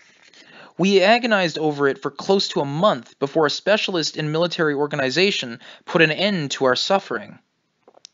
A colleague from the foreign desk introduced us to him, and he recognized our mistake immediately. "A V number?" he said. "That's a formation code." In the Imperial Army system, unit formation was handled by the service corps, and operations actually made use of the troops. The important point here is that the people doing the organizing and the people doing the deploying were in different departments. Normally, the latter would simply take over the numbers under which the former had assembled a unit. For example, say the Service Corps created Unit V101 with the intention of replenishing the Central Forces. Operations would put it to work as the 101st Task Force. But if it wasn't clear where a unit was assigned, they would pick a code that wasn't normally used in order to avoid misunderstandings. So obviously, the formulation code V600 could exist even if no unit in the 600s actually did in point of fact. That is what confused us. We had been chasing a 600-unit ghost of our own creation. I hope you'll laugh at us. We thought we had figured out the truth, but look where it got us. We made an impromptu decision to head for the beer hall to collect today's information. I believe they mean collate, it's a typo. To collate today's information. And I recorded only that we spent the entire day there. Sadly, we weren't able to expense the trip. Now, I understand the wise Mr. Schugel thought we were onto something. His one mistake was thinking I had done enough studying to understand his cryptic advice. But now we were getting somewhere. We were sure of it. For some reason, we all had terrible headaches, but we started poring over the unit formation paperwork left behind by the Service Corps section of the Imperial Army General Staff Office, and we had no trouble finding what we were looking for. Amongst all those neatly organized files, there was one with the number 600, and as if it were begging to be found, but it was practically empty. There was just one simple memo. "Attention Service Corps, Imperial Army General Staff Office. We guide him always, abandon him never, go where there is no path, never yielding, forever on the battlefield. Everything we do for victory. We seek mages for the worst battlefields, the smallest rewards, days darkened by a forest of swords and a hail of bullets, and constant danger with no guarantee of survival. To those who return go the glory and the honor. General Staff Office, 601st Formation Committee." But what was the unit code that went with Formation Code 601? Unfortunately, the file contained only that single piece of paper. The highly charged prose was unusual, though. Normally, the Imperial Army loathed anything that smacked of literary rhetoric. Pardon me. Anyone who saw it would remember it, surely. Having made up our minds about that, we began questioning mages who were in the army at that time. With the very first one we spoke to, we hit the jackpot, but what he told us was deeply disappointing. Oh yeah, that's famous, about the propaganda unit, right? The people who actually applied came back pretty ticked off. A propaganda unit? That's right. The Public Relations Department wanted a unit that would convey the justice and nobility of the empire, or whatever.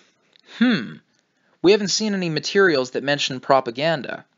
Well, of course you haven't bloody seen any. If people knew they were using a big unit of aerial mages just for propaganda in the middle of the bloody war, there would have been hell to pay. There would have been tons of trouble. I'm sorry, what are you trying to say? I heard there was a storm of complaints from the service corps and the front lines, and they just scrapped the whole damn thing. It's a pretty well-known story, as I recall. Incredulous, we spoke to several other former Imperial mages. We half hoped that they would deny it and half hoped, in resignation, that they would say, "Oh yes, I heard about that, but..."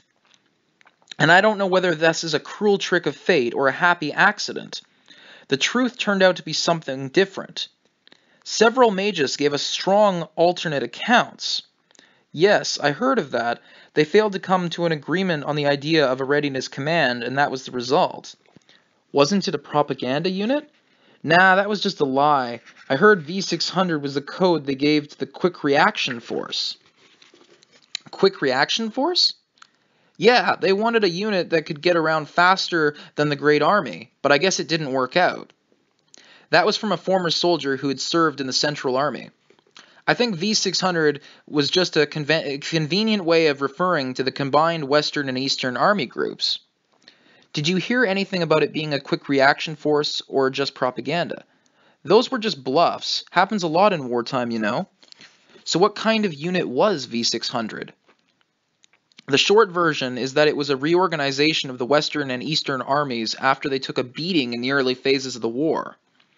A reorganization? That's right. It was easier than dissolving them. So what about the other rumors? Well, what I heard was that they were bluffs from intelligence to make the enemy worry that we were creating a brand new elite unit. This from a former member of the Northern Army Group. In addition to those things, we heard every kind of speculation from the utterly plausible to the nearly absurd. We joked with each other that we could compile an encyclopedia of battlefield rumors, but it left us unsure what to do next. The more we investigated, the more new factors bubbled up. I know they say that there's no single truth in any situation in life, but this was ridiculous. We were completely lost. What is correct? What is the objective truth? I decided to start with that question. We had heard a lot of different things, but something was bothering me. I tried doing a statistical analysis of the accounts we had amassed. Sometimes they agreed, and sometimes they contradicted one another. That meant there had to be some seed of truth in the rumors, but they took on a life of their own. Now it was possible we might never learn what had really happened. It felt like a microcosm of the war itself. Much had been said about the conflict, and everyone understands that it was an awful tragedy. But the truth of it, what really happened, remains unclear. V600 and the 11th goddess spurred our confusion, but could they also have been the very heart of the war? From Andrew, WTN Special Correspondent. And that's that flash forward to the 1960s. Now, one thing I want to point out here before I continue with the text. 11th Goddess is their reference for the 11 characters that have been censored out on all the documents, and whose name has 11 letters. Degger Ray Chaff. Everything that they say about this 11th Goddess, this 11-letter word that is a name, is Degrachaff. That's what's censored on all the documents. All of these things from the war, she had a direct hand in it, which is pretty freaking epic, to say the least. Anyway, continuing with the text. General Staff Headquarters, Formation Section. An office with a sign that reads General Staff Office, Service Corps, Formation Section, 601st Formation Committee, has been set up in a corner of the General Staff Office to deal with the creation of a new unit. And the office's primary occupant, Captain Tanya von Degrachaff, is confronted with the mysteries of the world, truly at her wit's end. The cause of this is the mountain of application forms that greeted her when she sat down in her made-to-order chair and looked at her desk. The huge volume might make some sense if she were recruiting fresh graduates. The general staff paid well, so if an open call went out for alumni, it says alums, it's an abbreviation of alumni, new alumni, even she would have considered applying. But that isn't what this is. Although she sometimes sensed that her feelings didn't quite match up with other people's, this came completely out of left field. Figuring that there must have been some mistake, she picks up the guidelines that were distributed to all the regional armies and goes over it word by word, but there are no errors anywhere. We guide him always, abandon him never, go where there is no path, never yielding, forever on the battlefield. Everything we do for victory. We seek mages for the worst battlefields, the smallest rewards, days darkened by a forest of swords and a hail of bullets, and constant danger with no guarantees of survival. To those who return go the glory and the honor. They will be constantly thrown onto the front lines, and the last to fall back in a retreat. It's a declaration of a perpetual battlefield where they will have to force their way into the enemy's lines even when it is impossible to survive, with neither surrender nor retreat as options. And for taking on the toughest battles, she wrote honestly that there would be minimal reward. Surely, she had more than fulfilled her duty of explanation. She even wrote about forests of swords and hails of bullets. The fact that if applicants let down their guard for even 1 second, they would be dead. The notion did say that those who survive would be granted medals or whatnot, but that's practically the same as saying they would get nothing at all. No matter how she looked at it, it's as good as saying, "Please join me on a one-way tour of hell. Thank you very much." Common sense told her that no one would respond to such a call.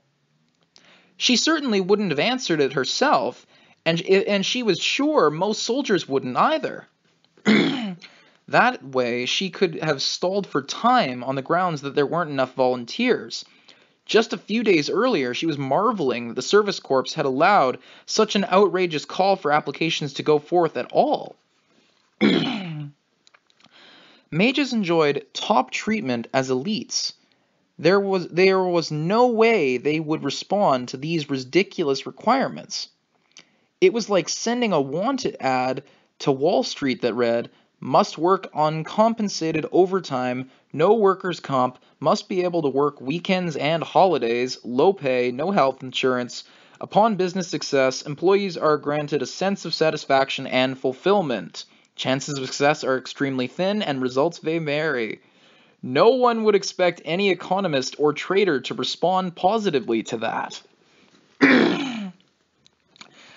When Tanya sent out the brutal job description, she had counted on killing at least 3 months gathering volunteers.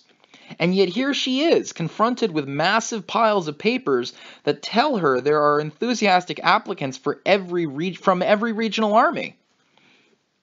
It hasn't even been a week yet. Why did this happen? She groans to herself, burying her head in her hands on top of her desk. When she established this office, she requested minimal help from the Service Corps on the naive assumption that the number of volunteers would be small enough that she could handle everything herself. A move she now deeply regrets. It's disappointing that her plan hasn't worked out, but the biggest problem is the mountain of applications is so large that no one could possibly deal with it alone. She fancies herself adept at paperwork, but even she has limits. Unfortunately, it won't be a simple matter to obtain the additional personnel she needs. In a sense, it's a failure of strategy. Improving the situation will make shift tricks Improving the situation with makeshift tricks will not be easy. Part of her wants to know what in the world happened to common sense, but regardless, she has to admit that her assumption was seriously flawed. Yes, Mage Captain Tanya von Degrichov, Formation Officer of the General Staff Office's 601st Formation Unit, confronted harsh reality and lost. To begin with, being entrusted with the General Staff Office's far-reaching plan for the experimental creation of a quick reaction mage battalion was unexpected. For Tanya's part, she had simply hoped to gain some insider knowledge by showing her talent to Brigadier General von Zetour by reporting her reading of the situation. Now she suddenly found the brass giving her a battalion to do with as she liked. There were many times she nearly screamed, "I don't understand!" She had murmured the empty words, "As a soldier, nothing could make me happier than to be a part of this." But deep down, the situation made no sense to her. The magnitude of what the organization did for her, this powerful backing, it's incredible. This situation is like those unbelievable sights that make people doubt their eyes. It's so unsettling, she had the urge to put a rifle to someone's head and pull the trigger just to check if this was real. After all, even if her permission to ignore the Army's hierarchy to form her unit is only a nominal, she has a practically free hand, and the unit she's forming is an augmented battalion of considerable size. To top it all off, she can set her own deadline for when it'll be ready. Tanya is at wit's end, mulling anxiously over all of it. When she catches sight of the phone on her desk and remembers something, the busyness drove clear out of her head. She has an adjutant. Yes, she's pretty sure she was given an adjutant. Finally, recalling that fact, she has an epiphany. Can't I use an adjutant as a secretary? And picks up the phone. Adjutant? Adjutant! A week has passed since the little office was established in a corner of the General Staff Office. The moment Tanya remembers her adjutant, she picks up the phone and calls for the officer. Her head is completely occupied with thoughts of how badly she needs more people to help work through the mountain of paperwork. If possible, she wants a dozen of those commissioned military police officers, the nagging ones who never miss a detail. "You called, Captain?" It's the voice of a young woman, one she remembers. It makes her pause, but her brain is completely devoted to paperwork. She responds to the voice from the door half-heartedly, without even looking up. But this lady is reporting for the first time. I should at least look her in the eye. When she raises her head and sees a familiar face looking down at her, she realizes her own features are cramping into a startled expression, like a pigeon hit by a pea shooter. It's not part of her usual repertoire. "It's been a long time, Captain von Degrichov." Second Lieutenant Victoria Ivanova Serebrikov reporting for duty. The woman snapped off a perfect salute in front of her with one of the first subordinates The woman snapping off a perfect salute in front of her was one of the first subordinates Tanya had ever had. As she returned the gesture, Tanya checks the rank insignia on Serebrikov's shoulder and sees she is indeed a second lieutenant. She must have completed the accelerated officer training program and been promoted. After reaching this conclusion, Tanya finally lowers her arm. "It sure has, Lieutenant Serebrikov." "Oh, belated congratulations on your promotion." "Thank you, Captain." It's a mild surprise to meet such an unexpected person in such an unexpected place. "So you're my adjutant?" "Yes, ma'am." I see. So the higher-ups are being awfully considerate. Assigning an adjutant of the same gender was already quite thoughtful. She isn't planning on having her handle any personal matters anyhow. but she appreciates the thought that a woman would make things easier on her, even if the gesture is somewhat unnecessary. In any event, Tanya was merely hoping for a competent adjutant. She's more than happy to have miscalculated. With an adjutant who is not only competent, but also warrants a measure of trust, working will go much smoother. She's capable, so luckily I can afford to work her hard. Okay, Lieutenant. I'm sorry for the trouble, but I need you to go tell the commander of the guard that I want to borrow a few MPs. Really, she wants a phone line directly to the military police office, but for some reason, phones that can reach outside lines aren't allowed at personal desks in the Army General Staff office. Maybe it's about maintaining secrecy, but it's tiresome. Maybe they just don't want to bother putting in a switchboard. God only knows. Understood, Captain. How many MPs should I ask for? However many are available, but I would like a dozen if possible. Got it. I'll contact them right away. The interaction went so smoothly that Tanya felt a smile tug at her cheeks. She's annoyed by the amount of work she has to do, but having a useful subordinate will reduce her burden quite a bit. Of course, she can't really say that until they have assembled some manpower. In any case, she has to deal with the fact that there are too many volunteers. She takes a breath and gives the list a determined second look. Closer inspection reveals that, for some reason, it includes applicants from the Western and Northern armies, even though she was instructed to choose applicants from forces that are not currently engaged. Given the work involved in sorting through all these applications, it's probably an administrative error. Thinking along those lines, she hits on the idea that the way to fix the problem is to reissue the call for volunteers. Her plan is to consider all the applications void on bureaucratic grounds and put out a new notice. Right, I'll have to go see the Brigadier General right away.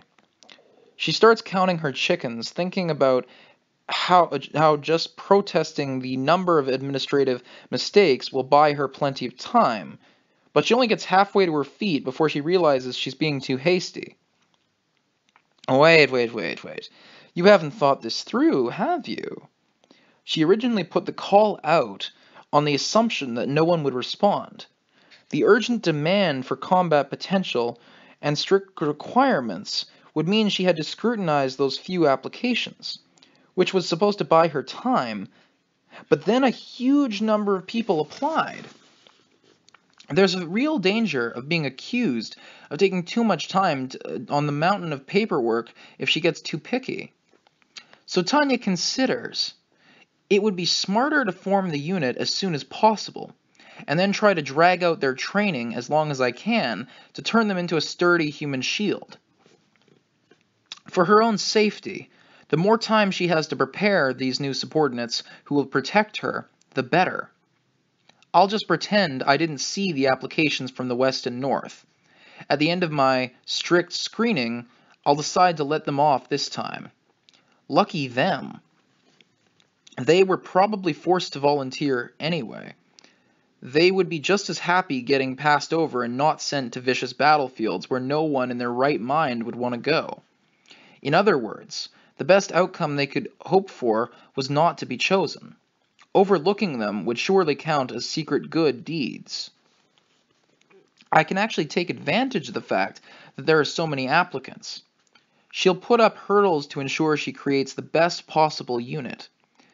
It'll end up taking a while to form, but still remain a high level of quality. If she's lucky, she can waste all sorts of time. At worst, she can expect those who survive the selection process to make reliable shields. This isn't half bad. Yes, having come this far, I should focus on damage control. I want to avoid making any stupid Concord-esque decisions. So that's a reference to the... it's one of two things. It's either a reference to the Concorde, which was one of the first supersonic commercial jetliners that was designed and set up basically as a company to get people from Europe to North America in a matter of hours. Like, in terms of commercial flight, supersonic flight, it was expensive as hell. It burned a lot of fuel. It was very inefficient in terms of fuel consumption and other things. But you got from A to B obscenely fast and in luxury. But the company went under after a number of accidents with their planes, none of which had to do with them being supersonic. It was mostly just maintenance issues. And they also had trouble keeping their business model afloat because it was just so bloody expensive to get from one point to the next. So effectively what Tanya is saying here is she doesn't want to make any mistakes in her business strategy for survival in this context. Anyway, continuing. Damage control means reducing losses. In other words, not rocking the boat. If she can just do that, there will be no problems. I'll set the standards so high that they'll send even evil deities fleeing. That is the sort of idea that occurs to someone who is in a bit of a panic. At the time of desperation, one must choose to act rashly. Within reason, of course. Imperial Army General Staff, Affiliated Agency, Reception Room 7. First Lieutenant Aisha Schulberts, reporting for duty. First Lieutenant Crane Barhalm, reporting for duty. 2 young officers arrived at the capital. Summoned from the Eastern Army, the 601st Formation Committee base had been set up in the suburbs of the city, and they arrived at 11 o'clock sharp, just as instructed. A new elite mage unit was being formed. The applicants had been told to introduce themselves, and the ambient pair, eager to do their duty, announced their names and ranks with spirit. Thank you for coming. I'm Colonel Gregorio von Turner, head of the 601st Formation Committee. He eyed them over the desk in front of him, as if he could see through to their souls, and his battle-hardened aura made the 2 firm lieutenants straighten up unconsciously. The colonel's gaze froze them in place, but then he nodded as if in acceptance. I'm sure you've both been informed of the day's schedule, but there's been a last-minute change of plans. Even in the academy, changes in schedules and objectives were commonplace. No doubt they're looking for flexibility. After reaching that conclusion, the 2 lieutenants focused their full attention on the colonel, so as not to miss a word. Scrap what you were told about reporting to Training Ground 7 by 1400 today. The 2 of you should head to the 6th Aerial Combat Unit's headquarters on the double. On the double. They figured that was the important part. It had to be a test of how quickly they could respond to urgent orders. Furthermore, this goes without saying, but you're both required to maintain confidentiality with regards to the selection process. A duty of confidentiality. That makes sense, they thought. They began considering how they could travel given they had to maintain secrecy. The city limits were a no-fly zone, but they could probably use regular transportation. Basically, that meant a military vehicle, ideally one associated with command or the military police. I warn you, if there is any question about your ability to maintain secrecy, you will find yourselves returned instantly to your original units with a note on your record. Sir, they both replied.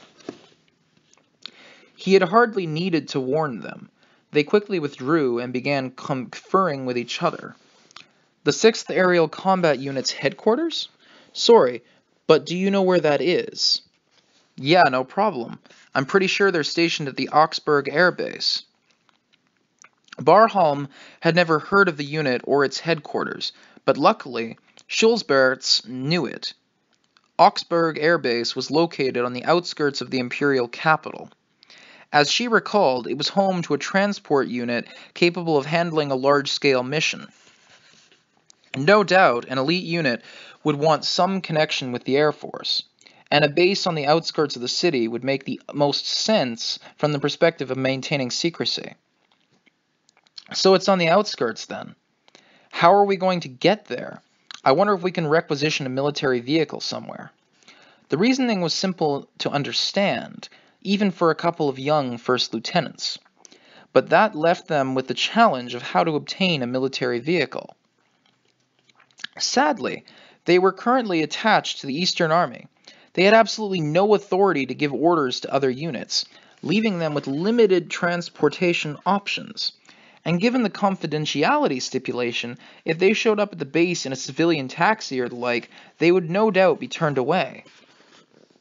The MP unit attached to General Staff the MP unit attached to General Staff should have vehicles.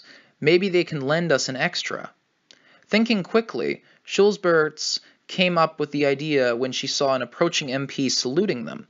She trotted over, confirming the officer was with the unit attached to the General Staff. She was sure they would have a vehicle of some kind, and since it would come from the General Staff, there would be no issues with secrecy either. "Sergeant, could I trouble you for a vehicle?" "Of course, Lieutenant. No trouble at all." The response came just as soon as she asked. Pleased with the efficiency, the pair said their thanks. The MP saw them off with proper salutes, but the moment the car was out of sight, they all laughed in disappointment. Their assignment was to see off those who had been tricked and would be flown back to their bases. But there were just so many of them. "What is this, the 14th pair?" he mused. "Man, that's a lot. How many more are there today? I think I heard 5? I think I heard 5. They had already been asked for a vehicle 14 times, and that was just that day. Their superiors had ordered them to march around in a visible way. If there were only 1 or 2, they could have chalked it up to bad luck, but with this many, the intentions of the examiner were showing. "Oh man, I thought at least 4 pair would pass." Could they really not notice they were being tricked and sent back to their units? Those 2 earnest young officers would undoubtedly be put on a transport departing Augsburg and headed back east. It looks like 3rd Platoon was right. 3rd Platoon had bet that no one would pass. 1st Platoon had bet on 4 pairs passing. Incidentally, 2nd Platoon, which had banked on at least half passing, was already out of the running.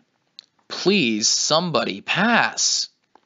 Thinking of the bottles they stood to lose, okay, so they're gambling with alcohol. Thinking of the bottles they stood to lose, the MPs prayed fervently for the applicant's success. They weren't terribly religious, but they felt like leaning on God to win this bet. No disciple is so pious as a gambler. Imperial Army General Staff, Affiliated Agency, Reception Room 7, 2 days later. "You're saying that V601 was just propaganda all along? What kind of bullshit is this?" A young 2nd lieutenant was shouting in protest, spittle flying at this outrage. His clenched fist looked ready to pound the desk at any moment. He had rushed there in hopes of helping the Western Army Group, which were still hard-pressed, only to discover that the Eastern Army was being given a propaganda assignment? Everything about his body language made it clear that he thought this was ridiculous. "Calm down, Lieutenant. Believe me, I wish I could tell you otherwise." The major facing him bowed his head apologetically. Yes, a major was effectively apologizing to a 2nd lieutenant. He was equally concerned about the situation, but even if he couldn't say the words, "I'm sorry," to the 2nd lieutenant, he could express it sincerely through his gratitude. "So you're telling me to just keep my mouth shut and go home? Is that what this is?" "Unfortunately, I'm thrilled at your eagerness. If there's ever an opportunity, I hope that you will volunteer again." The major sounded genuinely sympathetic. Maybe something in his voice reached the young officer, because he relaxed his fist, gave a perfect salute, and bowed upon exiting. "By your leave, sir." No sooner had the lieutenant closed the door than the image of the major wavered and then disappeared. At the same time, chairs that had been concealed with optical formulas appeared behind him. The young second lieutenant never had the slightest idea that he was being watched while he was saying his impassioned piece, and that why the observers were heaving deep, and that was why the observers were heaving deep, defeated sighs. And this really makes me want to work out optical formula countermeasures already, spat a commissioned officer bitterly. He was one of several who had appeared where there was only a wall a moment before. They had been watching the same monotonous third-rate production all day, and they weren't very happy about it. In the test they were observing, morons prattled on without noticing the deception. Unfortunately, their frustration was understandable. The whole thing hinged on a simple gimmick, the creation of a false three-dimensional image using optical types. They would project the image on a non-existent person behind a desk in a corner of the room, then just fix up the rest of the room with camouflage and optical formulas to hide any weirdness. It was merely a matter of finagling the interior design to conceal the strange placement of the desk in the corner. Once that was done, it looked like the desk was in the center of the room, although it did make the room seem rather small. In the remaining hidden space sat the high-ranking officers, watching everything with obvious displeasure. The second lieutenant had been so sincere, only to have his ambitions betrayed. He had been putting on a one-man show for the distinguished panel of assessors. Their conclusion was that being a mage didn't guarantee cognitive ability, even on a more fundamental level than common sense. The lieutenant had provided a vivid demonstration of this shortcoming, and served as an apt example of the Eastern Army's lack of battle experience. That would be well and good if the subject of the test were the enemy army, but no general staff would be pleased to see how inept their own forces were. Right? Although you can hardly blame them for having tunnel vision. Captain von Degrachaff shrugged. The members of the Eastern Army had been openly angered by her annoyed look until just days before, but now their faces were pale. This was the test to select the members of her elite unit. The fact that almost no one from the East had managed to pass was whipping up a storm of anger. She said exactly what she thought. Incompetent, pitiful, lazy, arrogant, unprepared, mentally disabled, retarded, inattentive, no powers of observation, the worst kind of freeloaders. And her conclusion was, all mages of the Eastern Army group require re-education? No shit. This was no laughing matter, at least not according to the staffers who came in high dudgeon. Dudgeon? The fuck is that word?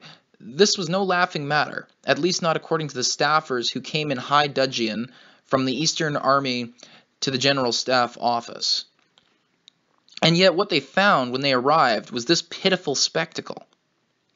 Rather than tell you about it, I think it would be quicker if I showed you, Captain von Degrachaff had said, cordially inviting officers who sympathized with the complainers to be proctors. The test was simple. If the subject could see through the basic optical trick, they passed. If not, they didn't. The image projected in front of the applicants had no physical form. That could be concealed somewhat by placing it behind a desk, but after watching it all day, even the non-mages began to notice something was off. First and foremost, the 3D image was only pretending to move its mouth when it spoke. Its synthetic voice, created by Captain von Degrachaff herself, was spouting fictitious nonsense from the side. If one listened very closely, it was possible to tell that the sound wasn't coming from the front. Once the trick was revealed, it was irritatingly simple, but almost everyone was taken in by it. The majority of the applicants went to the Air Force Base as they were told and were shipped right back to their units. By all appearances, the Eastern Army was not likely to get off without an admonition. In fact, it was quite certain. The ranking officers from the regional field armies who had come to protest ended up bearing the brunt of the general staff members' critical glares. I see now. We came to investigate when you kept failing people, but now we understand. When Brigadier General von Zetour, deputy director of the Service Corps, turned to the men from the Eastern Army, his eyes were cold. "What the hell have you been doing over there?" they seemed to demand. Deception using optical formulas was hardly new. It was even listed in mage textbooks as being especially effective against the Republican Army's disciplined fire. Not only that, but since the Republican Army often used optical formulas on the battlefield, countering them was considered a basic part of every mage's skill set. The fact that the candidates in this test failed to demonstrate even this elementary ability said something about the level of their training.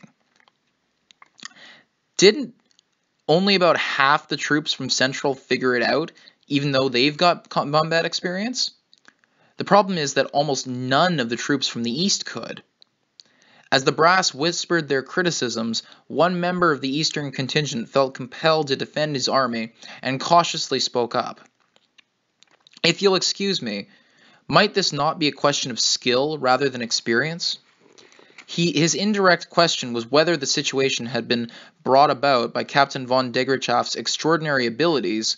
At the very least, the Eastern Army was aware that mages with the Silver Wings assault badge were a tiny minority. Hence, it is possible to wonder if the gulf was one of not combat experience but sheer innate prowess. It's a simple illusion created with an optical formula. Such formulas are frequently used as decoys on the battlefield. But Captain von Degerchaff's matter-of-fact answer said it all. This statement was coming from someone who had survived an entire company's fire discipline using an optical illusion. It carried an immense weight, and there was no changing the fact that nearly half the troops from Central, who had previously seen action on the Western Front, didn't get tricked by this simple measure. You just saw them getting manipulated like puppets by something that doesn't exist. A little bent light. Surely you understand why I don't want them in my unit. They're frickin' marionettes. So what are the overall results from the Eastern Army? 27 out of 29 pairs were tricked by the illusion and returned to their units. A nearby assistant read the report dispassionately. And even though they had spent all day watching this comedy of errors, the observers sighed.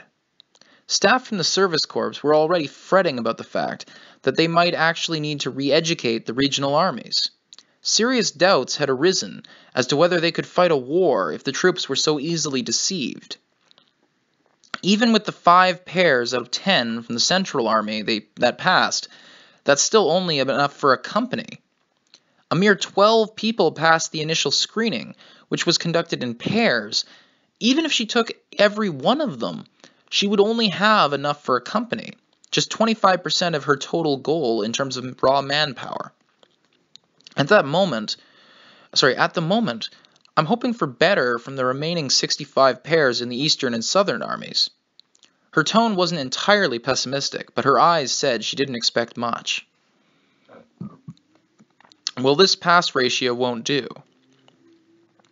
The verdict negated any optimism. It was as bad for those who heard it as for those who had said it. The commissioned officers from the Eastern Army slurped in resignation. None of them would have hoped that this unit would be branded inept, but reality was harsh. The mages of the Eastern Army Group could look forward to some cold treatment for the foreseeable future. Could you lower your admission standards? I would have to at least get people who could be useful after retraining. It would take time to assemble such a unit in that manner. The openly despairing officers from the service course suggested reevaluating the schedule. More than a few people were glaring at the Easterners, silently asking how in the hell they had been training their men. In any event, loosening the standards for admission would inevitably entail more time to set up the unit. The unit's training period, which was the trickiest part, would have to lengthen dramatically. Calm acceptance of the fact would have been unusual. Bringing veterans together was one thing. Training fresh, raw recruits from square one was something else entirely. If the disparity between the members' abilities was too great, it could hinder their operations. Everyone in a unit had to be brought to a uniform level. Everyone in the unit had to be brought to a uniform level of competency. In other words, even if they founded the unit on the company Captain von Degrachaff had picked out so far, molding it into a real fighting force would take time. How much time exactly? I need a month. Unironically, it was a word from Captain von Degrachaff that saved the Eastern Army personnel from their predicament. When she said a month, all attention suddenly gathered on her. The Easterners completely forgotten. Selecting and retraining a unit normally took a terribly long time. Yet she made this bold claim in front of an assembly of high-ranking officers as if it were no big deal. She was saying that given a month, she could whip even these useless bumblers into shape.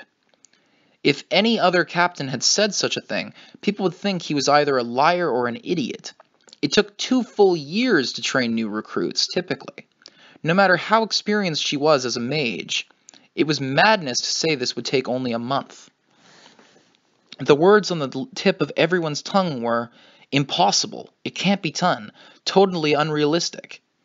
But the air around Captain von Degrachaff prevented anyone from giving voice to those thoughts. Just watch me, she seemed to say. If she hadn't already demonstrated the ability to back it up, the amount of self-confidence which she was showing would have been conceited. Each of the officers there found themselves completely overawed by a girl young enough to be their granddaughter. So powerful and authoritative was her presence that the issue of grilling the Eastern Army group was temporarily shelved. Go right ahead, then. Re-educate them. And be a little rough if you have to. General von Zetour might have been the only person in the room to have anticipated this scenario. He smirked. A little rough. That was his way of saying she could do whatever she wanted as long as no one died. Sir, Captain von Degrachaff was wearing a smile much like that of her superior. It was a savage expression, like that of a vampire with its prey in its grasp, or of a cat toying with a mouse. Send today's minutes to the instructor unit as well. I want to have them retrain the Southern and Eastern armies. Minutes refers to the summary of the meeting and events that took place during the meeting. Anyway, continuing. And they were efficient. General von Zetour gave the command almost as an afterthought, but it was indicated that he had no intention of letting the matter of regional army quality rest. Rather, he intended to thoroughly correct the problem. This does not bode well. Going forward, we need to make sure everyone is on the same page with regards to training. Imperial Territory, Alpen Mountains, Zugspitze Training Grounds. O Lord, show me the way to guide my flock of sheep. 8,000 feet, a height that shatters everything we thought we knew about being aerial mages. The voice that rings out is serious. Anyone who has the slightest thought of resisting has had it trained out of them. Now we are like obedient sheep, driving our half-dead bodies to fly onward. No, we are forced to. I'm partly focused on the tightness of my lungs as I gasp for oxygen, but I still retain just enough concentration to control my orb. This all started, if my fuzzy, rather unreliable sense of time is correct, something like 5 days ago. I'm going to give you all a choice. Either shoot me down, or enjoy your training. Our bodies exhausted, we were sleeping like the dead. At least we had beds, which was better than my time on the Rhine front lines. I thought maybe this was a kinder side of Captain von Degrachaff. But after I let down my guard and went to sleep, I was awoken by a magical assault that blew the entire barracks away. We immediately grabbed our orbs and trowels and put out our defensive shells. When we crawled out of the wreckage, we were met with Captain von Degerchaff's fierce grin. I had gotten used to that smile on the Rhine battle lines, but to encounter it first thing upon waking was worse for my heart than on one of Elia's pranks. The bayonet of the captain's rifle looked as happy as a vampire on the hunt, glistening in the twilight. It seemed to be waiting impatiently for some mage to carelessly pass out in front of her. Despite the darkness of the night, it glimmered in the moonlight. She fully intended to attack when she saw an opening. If the vast amount of magical energy in the computation orb she wore was any indication. Have I gotten your attention? For the next week, all of you will be conducting mobility exercises here on Training Ground B113. Or B113. 3 points were marked on the map we have been given. According to the outline of the exercise, as soon as it began, we would move as quickly as possible to the first checkpoint. The time limit was 48 hours. If it didn't matter how we got there, what mattered was that we not fail. Marching was basic. We did plenty of drilling in the cadet corps. I could have done without the observer-assisted shelling and magically guided fire bombarding us whenever our mana signals were detected. It was extremely difficult to march while concealing the signal of a mage produced. I was no exception, even though I had gained some experience with it on the Rhine lines. After all, our barracks had been blown to smithereens. Our only remaining possessions were whatever we had on us when we hastily used our defensive formulas. We barely even had any water, and now we had to march without relying on magic? An actual battle would have been easier. It made me want to cry. But when we somehow made it to the second waypoint, we received orders to begin an optical interception. Word was the artillery had too much free time on their hands, so the training program was being changed. Everyone, I'm quite happy to see that not one of you has dropped out. The moment we saw the captain, with a rare ear-to-ear smile, we all felt a mysterious chill run down our spines. I knew that smile meant something even worse was coming, and cursed God in spite of myself. "Nah, come on!" Her expression said something like, "You haven't had enough fun yet. I didn't realize you were such a tough bunch. Or seems like I can make this a bit harder. Curse you, God, you bastard." We have no choice but to come to terms with the fact that she would be kind enough to step up the training regimen according to our ability. You are all so good at this, you've left the artillery with ammunition to spare. The rest goes without saying. The captain, still grinning, hurled me and all her other subordinates into a pit of despair. You wouldn't want them to feel left out, now would you? I think you should play with the artillery. She immediately shot an infrared beam using a formula. A training round flew down the line of fire, straight for us, an attack from the artillery against our assembly point. It was an artillery barrage against a fixed position, an attack so simple it couldn't not hit. You are all so very capable. Even I'm proud of you. How could she say such things? Really quite splendid. Granted, this is training, but you've still done well evading the artillery's guided fire. As pleased as I am, it won't do for you to go without some anti-artillery training, now will it? Training means being ready for anything.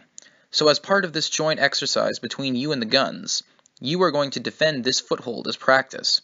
This is a defensive battle. You have 15 minutes to prepare your position. Oh, don't look so worried. They don't have too many training rounds. I assume they'll run out after firing for about 36 hours. She was as terrifying as she was adorable. Her tone was so sunny, it sounded like she was anticipating picnic plans. An instant later, I was rushing to prepare an entrenchment, practically crying.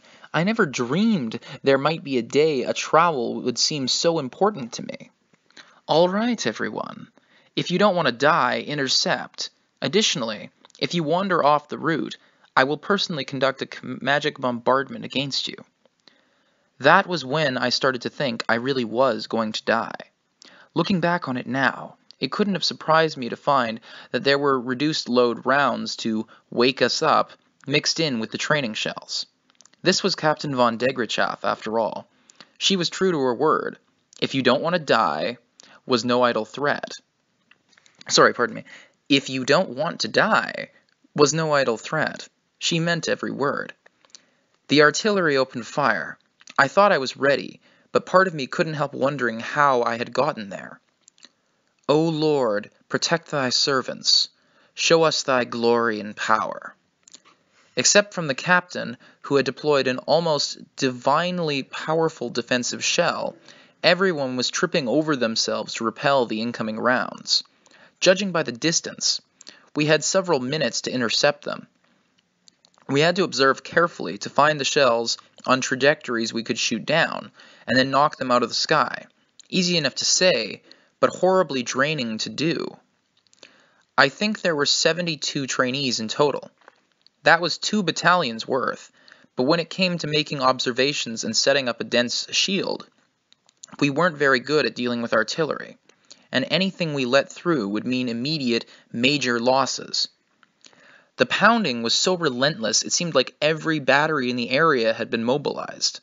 If we hadn't realized we needed to pick out the live rounds mixed in with the training ones, we really would all have been killed. The shelling continued intermittently throughout the night, driving us to despair with our exhaustion and limited vision. The worst thing was that even if you did your own job, if your teammate failed to do theirs, you could be blown away along with them.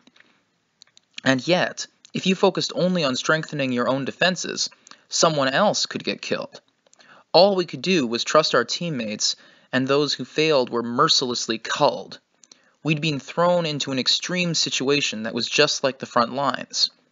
In the end, we barely slept at all. When the 36 hours were finally up, the captain pointed to the radio, looking apologetic. The army says they still have more ammo.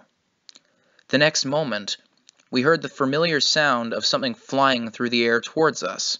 It was very simple. The artillery had begun another salvo, but it came in a moment when we had relaxed slightly. We'd been hanging on by the skin of our teeth, and now we were shaken. My instincts screamed self-preservation, but the price was too high to pay. We saw once again how happily the captain did what she said she would do. In the end, the barrage didn't last very long, but by that point, the number of candidates had dropped to 60. We set off for the 3rd location on the map. The teams were relatively straightforward. Just go. The terms were relatively straightforward. Just go. There were no conditions besides the time limit. In other words, we had as good as no information at all. We were flying blind. Move carefully. With only that advice to go on, I imagined the worst. On the lookout because who knew what might happen, we marched on, trembling in fear, despite of ourselves. Once in a while, an armed bomber company would fly a search overhead, but all we had to do was stay out of sight. For some reason, we spotted military Dobermans roaming around, but we just had to avoid them too. Of course, everything was avoidable. Dobermans are a type of dog. They have a fairly strong snout, and they're used generally for tracking, whether it be game and hunting aspects or live human prey in the case of escaped convicts or enemy soldiers. Anyway, continuing. Her warning left us paranoid. There had to be something. But as if to mock us, we never encountered any malicious traps. It really was just a standard march. Of course, the time limit was enough to make us wonder if a bunch of exhausted mages could make it, even at full tilt. When we reached the 3rd waypoint, utterly spent, Captain von Degrachaff was there waiting for us with a grin on her face. It was time for resistance to interrogation training. And then, after we had survived her interrogation, we were thrown into the Alpine mountains. It was a nightmare I wish I could forget. I was crying out in a voice no young woman should ever have to make, convinced that I was going to die, while the captain marched beside me unfazed. Was she an agent of the devil or of God? It had to be one or the other, surely. Ah, I can't believe I have an ally more horrible than the enemy. She's not even human, it seems. I'd bet my life on it. Me and a few others saw it once. During training, one of our teammates dropped like he was dead. The captain gave him a good kick, and before he knew it, he was back on his feet. I have been staring into the abyss of death myself, as of late. But I saw something else, splat on the ground with a broken leg. After an avalanche in the Alpine Mountains at 7,200 feet, that's 7,200 feet, I'm sure no one would believe me if I told them, but I saw it. You amateur, how does it feel to be a moron who slows down her team because she can't even dodge a fucking avalanche? The captain heaped abuse on me, but I knew. I know I saw it. She charged straight into the avalanche in order to save me. Even after my friends told me that she tossed my busted body aside like a used rag, I believe. She is definitely a good commander, even if I'm not sure about her as a human being. Of course, we all laugh and badmouth her behind her back, but that's common sense. I think we'd all gone crazy. Personally, the captain's madness is contagious, but God gave me a revelation that we would save the empire. Be a leader among the apostles who will protect this holy nation. What an absolutely insane world. If the captain is an apostle of God, then only the devil can possibly exist. No, we can sense that the mythical gods are beings who have their own circumstances. Doctrine is for the gods. It's not like the God exists for our sake. Even so, we don't know everything. If it's possible to create elites in just a month, yeah, all you need is a little common sense to know that. Sorry, I'll read that paragraph again. What an absolutely insane world. If the captain is an apostle of God, then only the devil himself can possibly exist. No one can sense that the mythical gods are beings... No, we can sense that the mythical gods are beings who have their own circumstances. Doctrine is for the gods. It's not like the gods exist for our sake. Even so, we don't know everything. It isn't possible to create elites in just a month. Yeah, all you need is a little common sense to know that. But I said I would do it in front of a group of high-ranking officers. There's no taking it back. This is Tanya speaking now. Under normal circumstances, failure would be a major problem. It would damage my career, maybe even lead to a punitive posting to the front lines.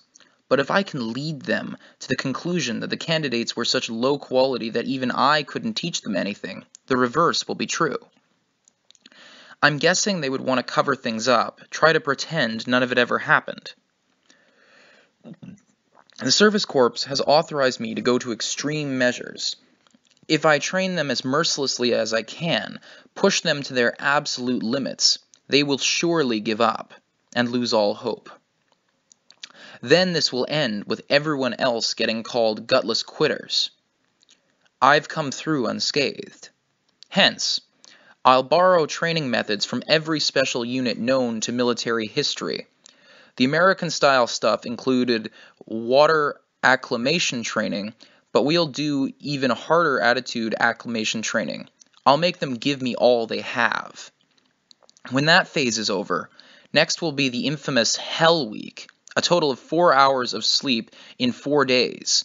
It's a cruel method, but when you push people to their breaking point, you find out what they're truly made of. Mages are capable of compartmentalizing, but there are limits. I'm doing this for a just cause, purging any fools who value themselves over their comrades. I'm not eager to abuse my subordinates, of course. I'm not so weak-minded as to take pleasure in meaningless violence. Even every vicious act will have meaning and a rationale, or I wouldn't commit it. That's why I welcome dropping out at any time. In fact, I wish they would hurry up and quit, damn it! I'm sure they want to escape this pressure, so they should choose to leave. Anyone who makes it through Hell Week goes straight into a week of SERE. That's an acronym for something. I'm not entirely certain what it is. Of SERE, SERE. But I'll throw them out on a long-distance, no-magic march through the Alpine Mountains for a week. Of course, only the absolute minimum sleep and rest will be allowed. I'm basing it on the worst battle conditions on record. How about half-water rations? They won't be allowed to carry food, of course. And using their computation orbs will be an instant fail. They'll only be allowed to use a knife, one for every 2 people. Perhaps it makes sense if I explain it as a general staff trip, only harder and more elaborate. Anyone who can't cross the steep Alpine mountains in 7 days is out. And that's quite a challenge even for someone who is in good health and properly outfitted. If anyone makes it under these conditions, I must be cursed. But all I have to do is mercilessly fail anyone who makes the slightest error. Then things should turn out more or less the way I want. And just in case they don't, I've prepared foolproof insurance. Let me be clear. I don't want to have to resort to this. It's not my intention. There is simply just no other way that is quite so certain to succeed. So yes, I overcame my anguish and put this insurance in place. I've made the new mass production prototype developed by the mad scientist at Elenium Arms standard issue equipment. Yes, that's Walking Disaster, Chief Engineer Adelheid von Schugel. It's an early mass production version of the Elenium Arms Type 97 assault computation orb he's been working on. I am confident that we can expect accountability problems from that infuriating man. Yes, there was a time I thought all that. So why then? Is life just cursed? Or are the possibilities for humanity just endless? Maybe it's important to have faith. But please remember, we must completely divest ourselves of wishful thinking. An experimental approach is always instructive. Please remember, many of your failures are your own fault, and often, by the time you realize it, it is too late to turn back. Suddenly, I find myself standing on a raised platform. Maybe I'm half asleep, because just as I'm thinking maybe I should curse my own morning-hating body and its unexpectedly low blood pressure, another irresistible wave of sleepiness assaults Tanya. But then, her ears catch snatches of what her mouth is saying. As of today, you graduate from being worthless maggots. From this day forward, you are Imperial mages. Wherever you go, from now until the moment you bite the dust, you will be bound as fellow soldiers. The members of the army are both your brothers and your brothers in arms. Next, you'll be heading to the battlefield. Some of you shall never return. But remember this, every Imperial soldier dies. We exist to die, but the Empire reigns eternal, and that means you, too, are eternal. And so the Empire expects you to put up a never-ending fight. Why do I have to say all this? I don't remember saying any of that stuff, but something remains in my memory as if I did. Before and after that is fuzzy. Unfortunately, Tanya has to admit that she has lost part of her memory, perhaps because she activated the Elenium Type 95 during training. That is exactly why she hates it. Okay, one quick little editor's note about that speech. The entire thing was ripped off from an American movie, I think it was called Platoon, where literally you have a drill sergeant who gives that exact speech in English, only some of the wording is a little different because it's a U.S. Marine Corps film, not a alternate history Germany World War I film. But she's playing the same role, and she literally basically ripped off that speech from that movie. And I'd highly recommend you watch it. It's a damn good movie. Anyway, and actually there's some YouTube videos up as well that show the direct comparison, like word for word, they've taken the audio and synced it to the scene of Tanya in the anime.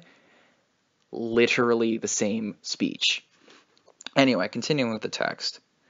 Captain Tanya von Degrichaff, who isn't getting any taller, even though she should be growing, and has trouble with equipment sizes, can't avoid feeling conscious of her height issue, especially when she is surrounded by battle-hardened women mages, rare as they are, with great bodies. Good grief. I may be a knowledge worker, but my white-collar job required a certain amount of physical strength. I do pay attention to my diet, knowing that healthy work begins with a wholesome lifestyle, but nothing seems to come of it. Well, not that I would expect to get any taller eating nothing but K-Broad all day. In other words, if as an individual I want to avoid wasting my efforts, I have to grow up. That's what brought me to the military doctor, to find out why I wasn't growing, even though I should have been. It's true. Before I knew it, I was even asking the doctor what I should do to get taller. The military doctor advised me that my growth had been stunted because of balance issues between my muscles and training. If I addressed that, got plenty of sleep, and ate well, I would grow, she said. The smile she gave me left me suspicious. Immediately after, I was seized by an impulse to take my rifle and blow my head off to get rid of those memories. Naturally, she didn't follow through on that one. She was an awfully chubby doctor for a woman. May disaster befall the general's staff, who choose the worst times to be considerate. Was this woman showing me of all people, sympathy as a fellow woman?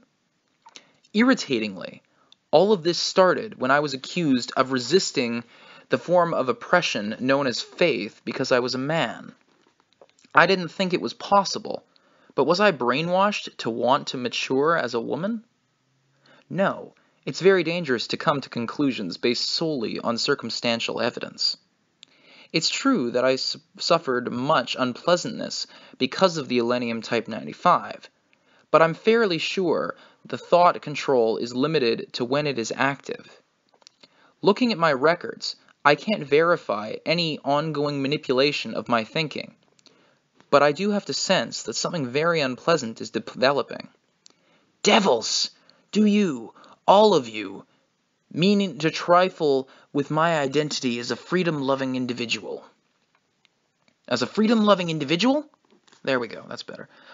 The next thing I knew, there's a rosary I had no memory of ever obtaining lying around my neck. The Holy Mother, Mary. Yes, you see her in churches, I understand. I've often seen the sisters handing them out, but I only ever watched. Stop fleeing and face reality. Why do I have this unfamiliar rosary? For that matter, when did I start losing my memory? This is bad. I really can't trust my memories. For something I got from a church, this thing looks awfully well used. You could say it has a sense of history around it, a presence. To be blunt, it seems like the sort of thing that, in my world, the church would keep as a holy relic, to the point where I wanted it so far away from me as soon as possible. If I had my wish, I would donate it somewhere, anywhere. This kind of thing starts to get terribly heavy hanging around your neck. I know I trained those candidates. It's also true that I intended to pass no one at all on the pretext of a difficult selection process. My memories of that month are clear. Bitch.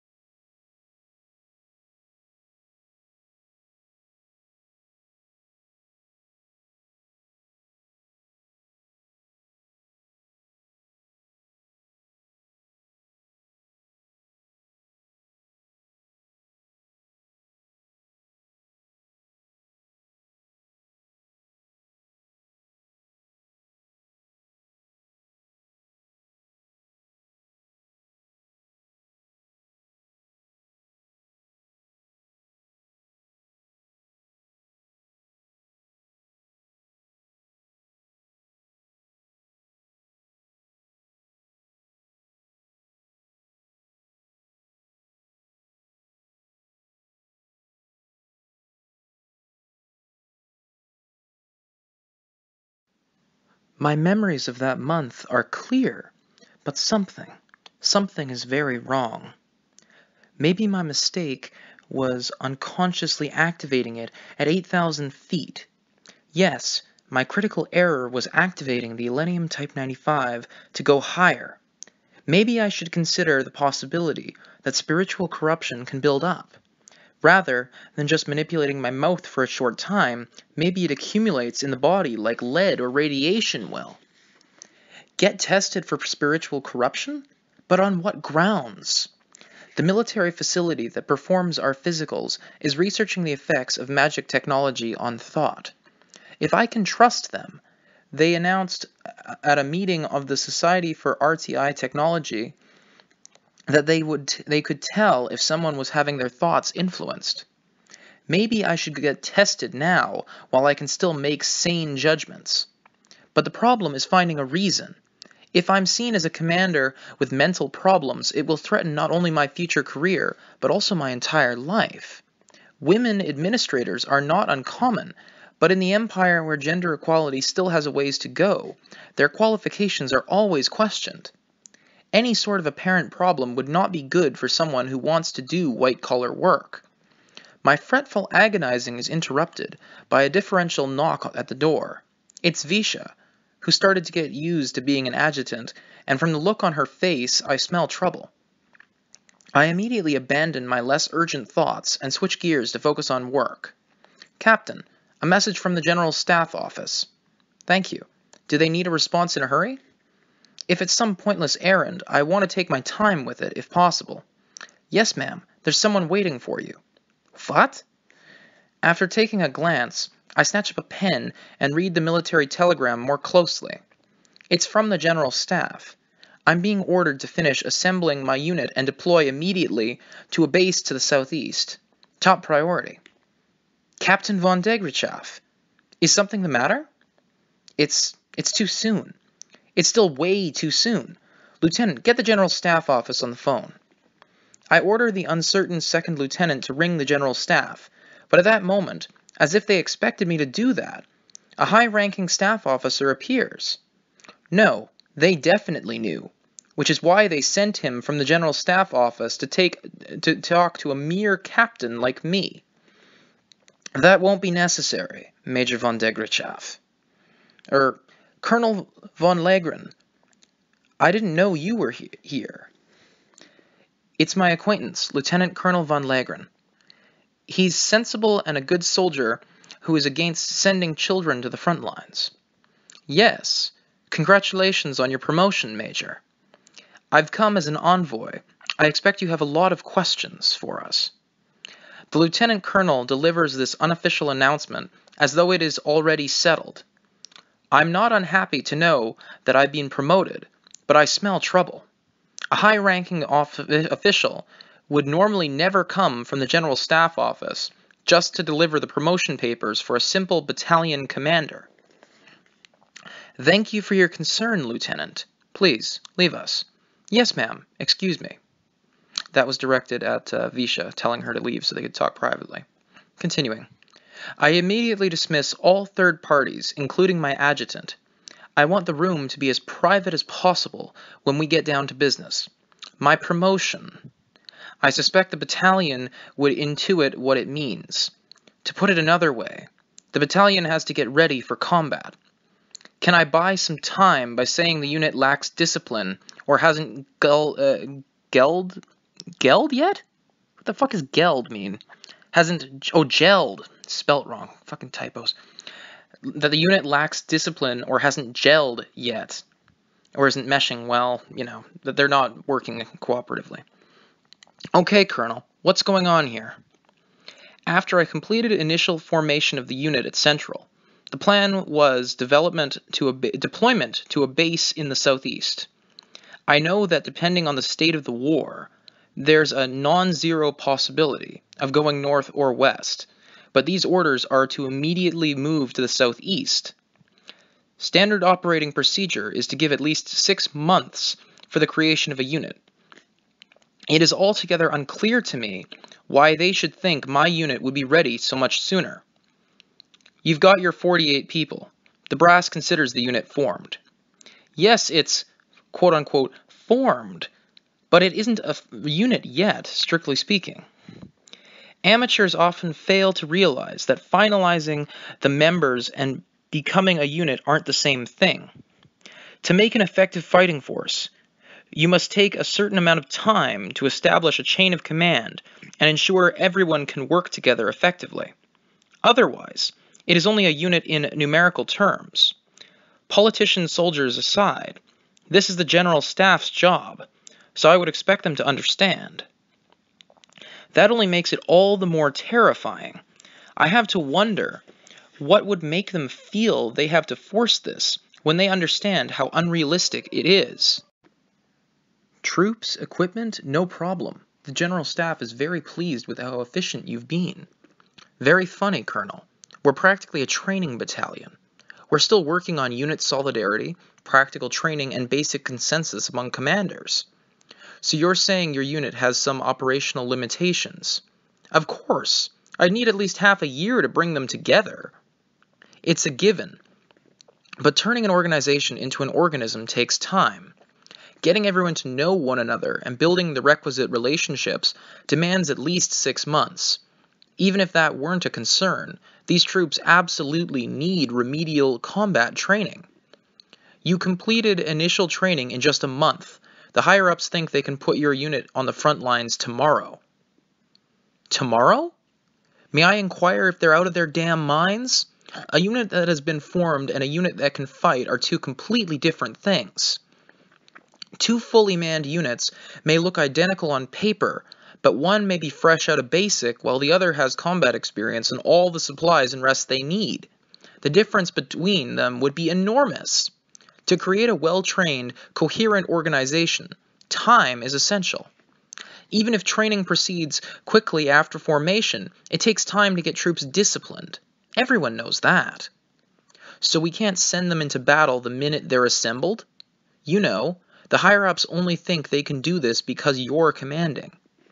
That's no answer. It doesn't even make sense. They're more than welcome to send me into battle alone. I can say that because I know they won't. I can say that because I know they won't. What? Hold on. That's no answer. It doesn't even make sense. They are more than welcome to send me into battle alone. I can say that because I know they won't do it. It's unthinkable to reassign a commander in the middle of creating a unit, so I don't hesitate to come on strong. If they want the battalion to display its power in battle, that's a different matter, as I believe they well know. It is absolutely ridiculous for them to treat what amounts to a bunch of fresh graduates like they can be instantly combat ready. It's as if they are admitting that not only can we not spare the time to train the unit, but that there are no usable veterans.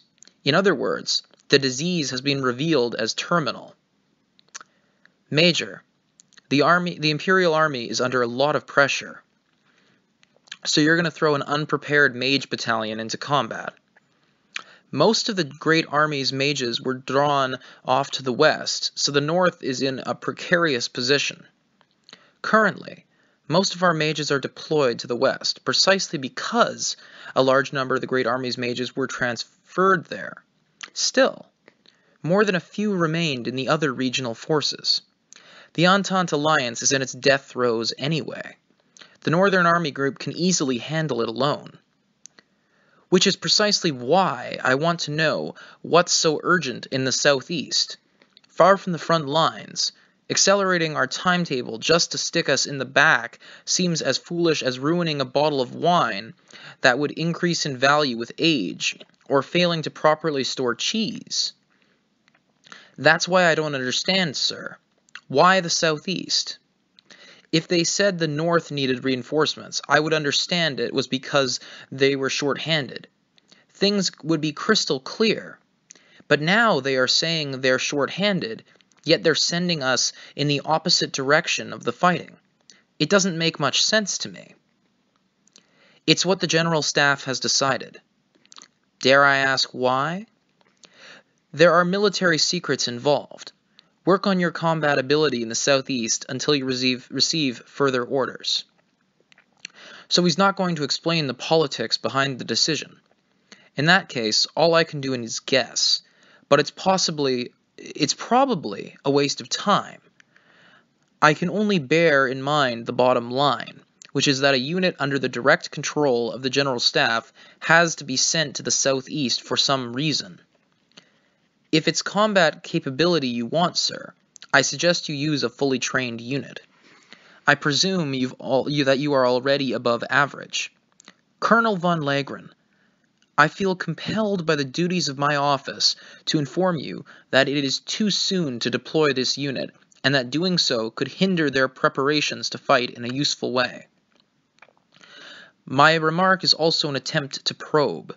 Any battalion commander worth their salt will naturally complain about being deprived of the necessary time to get their units ready. Your warning is duly noted, but don't expect this decision to be overturned. What I get back from him is a bureaucratic response. If the hard edge in his voice speaks to the higher-ups' resolve, it unquestionably indicates that the decision is set in stone. Understood, sir. So I stand down. But they could have handled this with some paperwork or written orders. Why go so far as to send someone? I can't shake the question. I find the answer in a murmur from Colonel von Legren, also to himself, as he starts to pack up his belongings now that his work as an envoy is apparently done. Oh, take this as a word of advice from someone who has lived a little bit longer than you. Since you'll be going to the southeast anyway, why not take the time to learn Dakian? Huh, Dakian, sir? There's never anything to lose by learning a new language, especially for us soldiers. That is true as far as it goes, but why Dakian specifically? There are two possibilities. Dakia is becoming either an ally or an enemy. If the Dakians are going to join us, we will have to be able to communicate with them. And if they are going to fight us, it will be useful in garnering intelligence. If I can find the time, I will try to pick it up. Thank you for the advice, sir.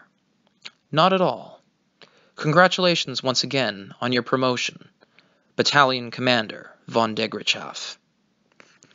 September 24th, Unified Year, 1924, Transylvania Region, Tarau County, Imperial Army Field Maneuver Area. Only a few days after the battalion is ordered to their new base, they undergo the inspection that will conclude the initial selection phase. Due to the tense war situation, the deployment plan was bulldozed through, which pushed the inspection up. The high-ranking General Staff officers are concerned about unit discipline because of how hastily the members were thrown together. But their expectations are betrayed in the best possible way. That day, a sight they never could have imagined leaves them gaping in amazement.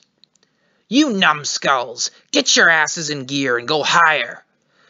It's only 8,000 feet, damn it! You wimps! Can't you hear me?"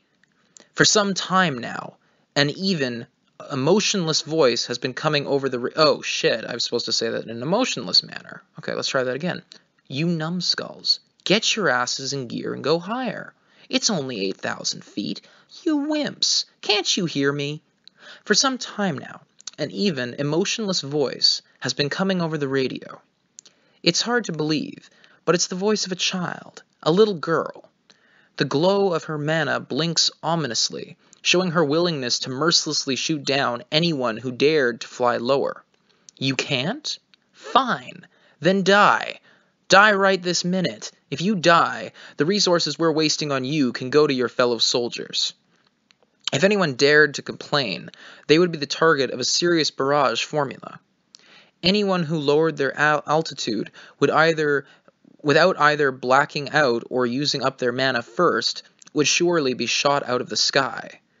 It's an absurd pronouncement, and the mages don't expect her to follow through, but they soon learn that seeing is believing. Okay, be a sport and either die or go higher. Today is another day that defies precedent.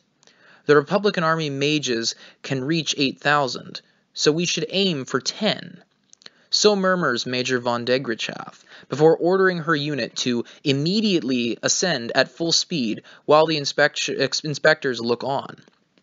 Normally, trying to fight anywhere over 6,000 feet is considered suicidal, but she nonchalantly orders her unit up to 8,000. It seems crazy, but she was serious when she said she would turn this band of inept soldiers into elites in just 1 month. She wasn't exaggerating. She did it. She whipped them till they bled, but they were truly elites. What do you think, Colonel von Legren? When Lieutenant Colonel von Legren had expressed his desire to inspect the 601st Formation Unit, Major von Degrichath had agreed quite readily, as if to say it was no problem at all. And indeed, there are no problems. At least, no one has died in training thus far. And the mage battalion they see before them is, as promised, quite powerful. It's superb. Truly, superb is all there was to say. Taking the troops to their absolute limits was a stroke of genius. She kept them hovering between life and death, squeezing every last drop of ability out of them. The inspectors heard that her program involved dramatically increasing soldiers' capabilities via what amounted to fear of imminent death. And it certainly made sense that spending an entire month hounded by a simulated terror of the great beyond would lead to a jump in ability. Though you couldn't help feeling bad for the tormented soldiers. How can they go above 8,000 feet without suffering from oxygen deprivation?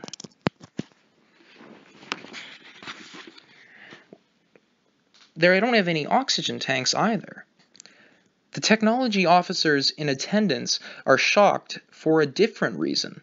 Granted, this is training, but they make the approach to 8,000 feet so calmly. It has to be Major von Degrichath. They wouldn't be surprised to see her flying at 12,000 feet, but it is significant that she is able to get her troops to fly so high. Oh, it's quite simple. This confident answer comes from the military police officer who's their guide. He sounds like he's chatting over a cup of tea. I heard they are continually using a formula that generates pure oxygen. It takes a second for that to sink in. Continually? In other words, the formula is constantly used. 2 perpetually active formulas. Yes. It seems that was the absolute minimum required of them. The MP is not an engineer, so he doesn't realize how revolutionary that is in the field. The engineers from the General Staff Office, however, are truly amazed. A furor breaks out among them. Fervor breaks out among them. Some even whispering that it's completely ridiculous. Yes. This simultaneous activation of multiple magic formulas is, in theory, possible.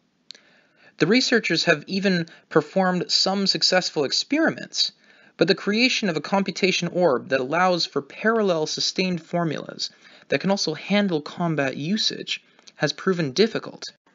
Where in the world did they get such a thing?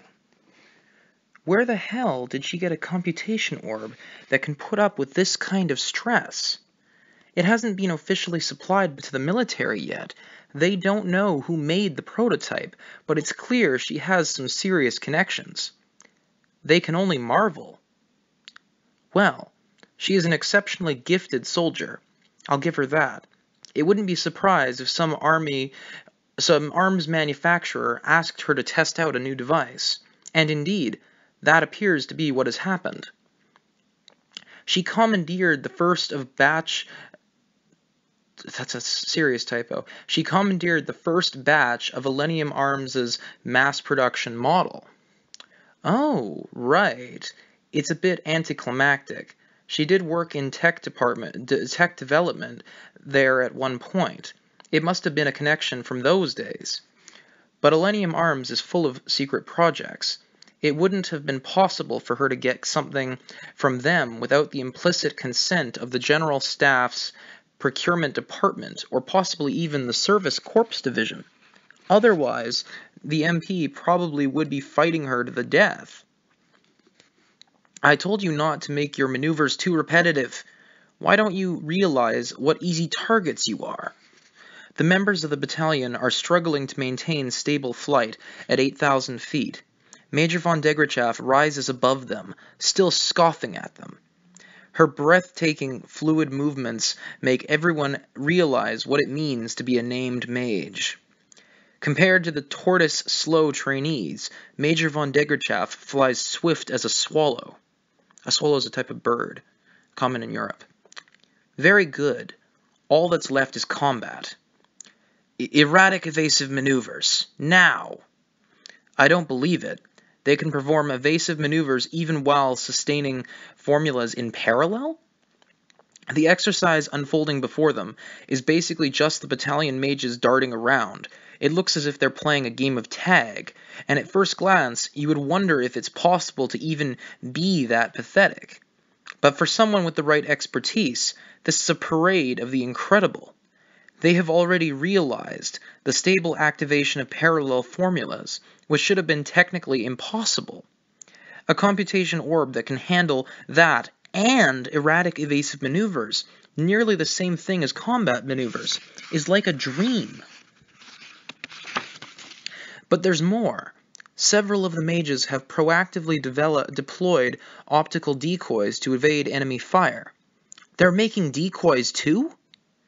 In other words, they have enough spare resources to create an optical decoy even during evasive action. The decoys appear quite deceptive, yet rapidly deployable. Several even seem to be taking autonomous action. Truly amazing performance, and all this from something that was standardized for mass production. Millennium Arms' new model is beyond anything we imagined. This has to be the next thing we adopt. This has to be the next thing we adopt. No one would say otherwise when presented with this spectacle. At the very least, reliability isn't an issue. This unit is practically conducting the endurance test. Cost is the only hurdle, but even that would decrease quite a bit once the orb was being mass-produced. I want the documentation on this from Millennium Arms. I'll put in the request, Colonel. Legrin gives that to his adjutant and looks up to the trails in the sky. Truly amazing aerial maneuvers. The trails are so beautiful he could practically get lost in them. Sometimes talent and humanity show up in inverse proportions, eh? He's annoyed to find the thought, which reveals his own unkindness, prove his point. This is an excellent opportunity. Show the inspectors your worth. Major von Degrachaff, don't you think you've gone a bit far? A basic doubt appears in his mind as she spurs her troops on over the radio. They say she hates losses. If that's true, then this exercise is borderline. It's certainly too much in terms of cultivating people who can be used. No, we're still well within accepted parameters. Please observe the results of allowing me to pick my people and purge them of their incompetence. But her answer only deepens his doubt. Why? The idea of picking and purging were exactly what she was talking about in her speech at the military academy. She had said, "It is our duty to defend the Imperial Army from the plague called incompetence." She isn't developing her people so much as abandoning those who aren't useful. People have limits. I heard half your candidates didn't make it. Why? I was able to secure the numbers for an augmented battalion. I don't have any problems yet in terms of human resources. I see. Very well. Please continue. Sorry to have bothered you. Ah, God damn it. So that's it. Yes, I see. Resources. Human resources. Is that what you call our soldiers? Are soldiers just replaceable parts to you? Cogs in the machine? Now I understand what felt wrong. She's treating people like numbers. That's not so unusual among staffers, but she has unconsciously started counting people as resources. Well then, she's perfectly logical. She's calculating to a fault and making the most efficient use of what is available to her. It all makes sense now. Yes, she must have written it. I was sure I had heard of Total War and World War before. The source of it was right beside me. That's why all of this seemed so familiar, so maddeningly familiar. The madness of numbers. The world has succumbed to insanity. Has everything and everyone truly gone mad? I picked a bad time to become a soldier. This war broke out in an era full of horrible people. If some shitty god even exists, I'm sure he is in league with the devil right now. Sheesh. I don't know if it's her who's crazy or the world. Perhaps both. We can't help but think the scene before him says it all. How terrifying to see her true nature laid bare. She is a monster. The sighs from the general staff members could be impressed or apprehensive, but their whisperings and ruminations die down in the face of a single report from the border. Emergency. An army-sized Dakian unit is violating the border. They appear to be heading for Herelmannstadt. Herelmannstadt. Herelmannstadt? There we are. Dakia. Army border. Violate. He doesn't want to think about it, but when the words line up, their meaning is hideously clear. The reports that came from the border like a scream meant war, with yet another country. The inspection is suspended. Suspended. All troops, reassemble immediately. I say again, all troops, reassemble immediately. The air was full of shouting commanders' voices. The inspection of the 203rd Aerial Mage Battalion is hereby suspended. Put me through to Border Command. Staffers are running about, shouting into radios, and telephones to be connected to this and get information about that. The proceedings are abandoned. Everyone is moving at top speed, not caring about the mud splattering their dress uniforms. Those who don't have battle stations because they are there as observers, head aimlessly back to the command post. Lieutenant Colonel von Legren is among them. Even moving briskly, surrounded by the cacophony, he finds a chill running up his spine. World War. Could something so ridiculous really happen? He is about to say when he is interrupted by Major von Degrachav, who shows up at the command post a bit later. I absolutely agree, Colonel.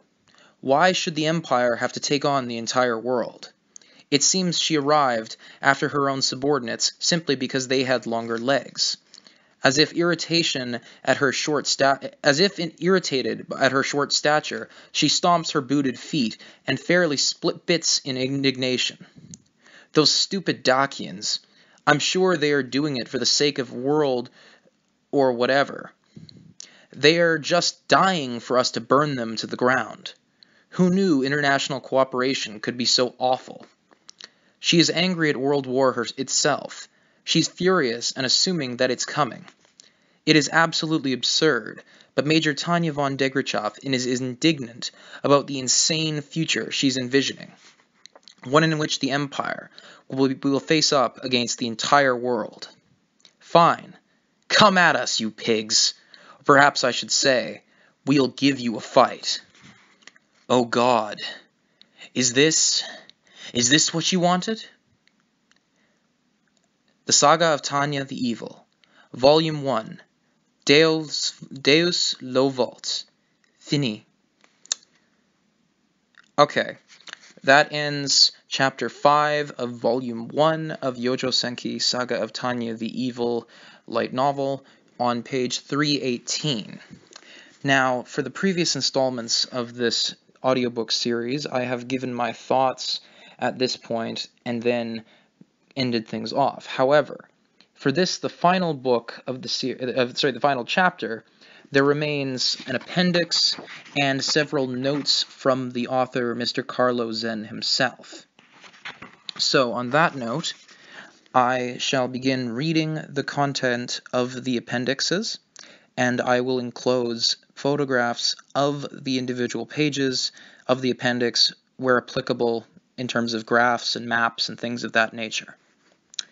Appendixes.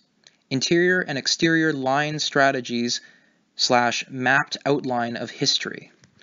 And there's a picture of Tanya set up as a little chibi creature thing, and it says attention in English and Achtung in German, both of which are effectively the same thing to translation.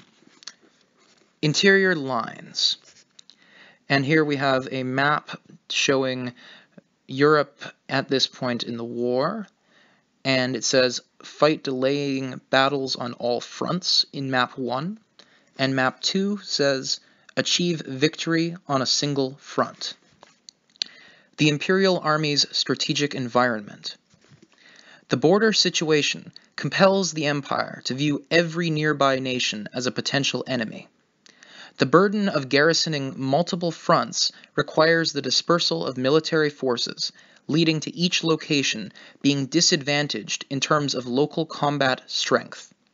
For that reason, the Empire has based its national defense strategy on reorganizing its main force to be highly mobile so it can knock out each front in turn. This is the so-called interior lines strategy. Next point. The Imperial Army's interior line strategy. In brackets, see the map above. The plan is to achieve victory by overwhelming each enemy individually.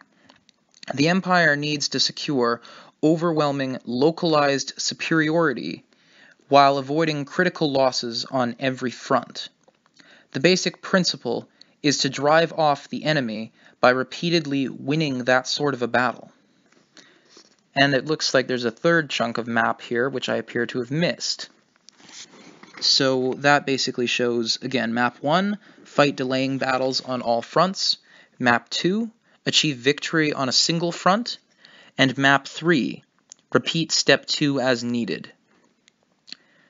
Note, the key to interior lines strategy. The speed and punch the Imperial Army's main force packs. The Empire will be victorious if it can rapidly take out the individual smaller enemies closing in from all directions before becoming completely surrounded. If the Empire doesn't move fast enough, it will be defeated. Next page, page 322. Exterior lines. The strategic environment of the surrounding countries. Since the Empire is too strong to take out one-on-one, hostile nations aim to impose a multi-front war upon it. Due to the burden of manning on multiple fronts, the Empire has to stretch its forces thin. Since that means that each imperial position is disadvantaged in terms of combat strength, the other countries are aiming to speedily break through and knock out the Empire's defensive lines. The overall goal is to win in each location before Imperial reinforcements arrive. This is the so-called exterior lines strategy. Now here we have 3 maps just as on the previous page, demarcating the phases of the exterior lines strategy. Phase 1. Put pressure on the enemy with numerical superiority on all fronts. Phase 2. Knock out regional defense forces before the Imperial Army's main force arrives to support them. Phase 3. Pin the Imperial Army's main force to one front, then surround and annihilate it. Continuing. The exterior line strategy of the surrounding countries. See map above. The plan calls for pouring pressure on each front by outnumbering the Empire's forces. The goal is to take out the Empire's defensive units before their own units get taken out by the Empire's main force. The decisive battle will utilize all remaining forces to surround and annihilate the enemy. Continuing. The key to exterior lines strategy. The amount of time the Imperial Army can withstand continuous combat, as well as the surrounding countries' attack power. If the surrounding countries can swiftly break the Empire's defensive lines, they will have the advantage. Conversely, if the Imperial forces can hold out, there is a large risk of their main unit rushing in to defeat the attacking units before allies can arrive from the other fronts. Page 324. Mapped outline of history. Year 1. We have a battle map showing the attack in Norden. Phase 1. Entente Alliance forces begin their armed picnic. Quote-unquote armed picnic. Phase 2. Imperial Northern Army Group begins interception operations. Phase 3.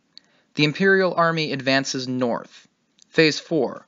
The Imperial Army General Staff begins a general mobilization. They order their main force to execute an offensive aimed at destroying the Entente Alliance. There's another heading here saying miscalculation on both sides, with a check mark next to it. The Empire underestimated the political importance that the Entente Alliance placed on its military performance. Conversely, the Entente Alliance underestimated the possibility that the Empire would react to provocations with serious force. Entente Alliance military planners expected to receive concessions since it would be extremely precarious for the Empire to commit too heavily on any one front. Next, Year 1, Part 2. Phase 1. The Imperial Army's main force advances north. Phase 2. The Republican Army begins general mobilization and simultaneously launches a surprise attack offensive at the border. Phase 3. The Imperial Army's Western Army Group sustains losses in the early battles. What reinforcements that could be scrapped together are deployed. The Empire failed to understand the political reasons for the Entente Alliance to perform a cross-border attack, in brackets, from the Alliance's point of view, cross-border march, end brackets, given their inferior military strength. Next heading with the check mark next to it. The Imperial Army's error. Not satisfied with crushing the Entente Alliance invasion, it aimed to take out the entire country with a major, unplanned offensive. Since the Empire's original defense plan assumed it could come under attack on any... what the hell? It does appear that they have... Oh, here we are. I was going to say it looked like it had been cut off and misprinted, but it's continued on the other page. Since the Empire's original defense plan assumed it could come under attack on any front, opinions were split on whether or not the military should capitalize on their momentary advantage so they were indecisive. The idea of reducing the defensive burden to 3 fronts instead of 4 was just too tempting. On the other hand, this action also caused the Republic to panic, fearing the exterior line strategy might fall apart. Now to the map, breaking down the events thus far. Year 1, Part 3. Phase 1. The Empire succeeds in delaying along the Rhine front, but the lines are inevitably pushed back. Phase 2. The General Staff orders the main army to shift positions. Phase 3. With a few exceptions, redeployment begins.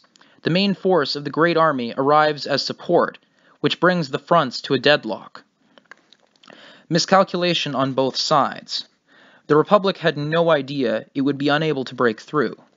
As for the Empire, conducting the interior line strategy with its main force out of the picture was completely impossible, and the original plan was progressing far slower than it needed to be.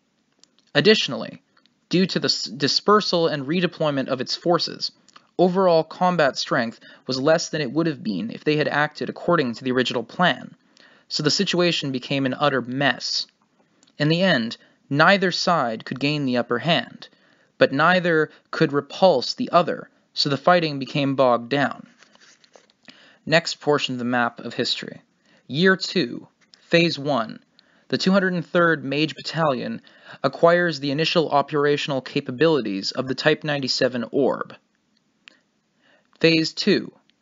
The 203rd Mage Battalion is stationed near the eastern and southern lines. The Principality of Dakia mobilizes its forces in preparation for an invasion of the empire. And thus ends the appendix section of the text.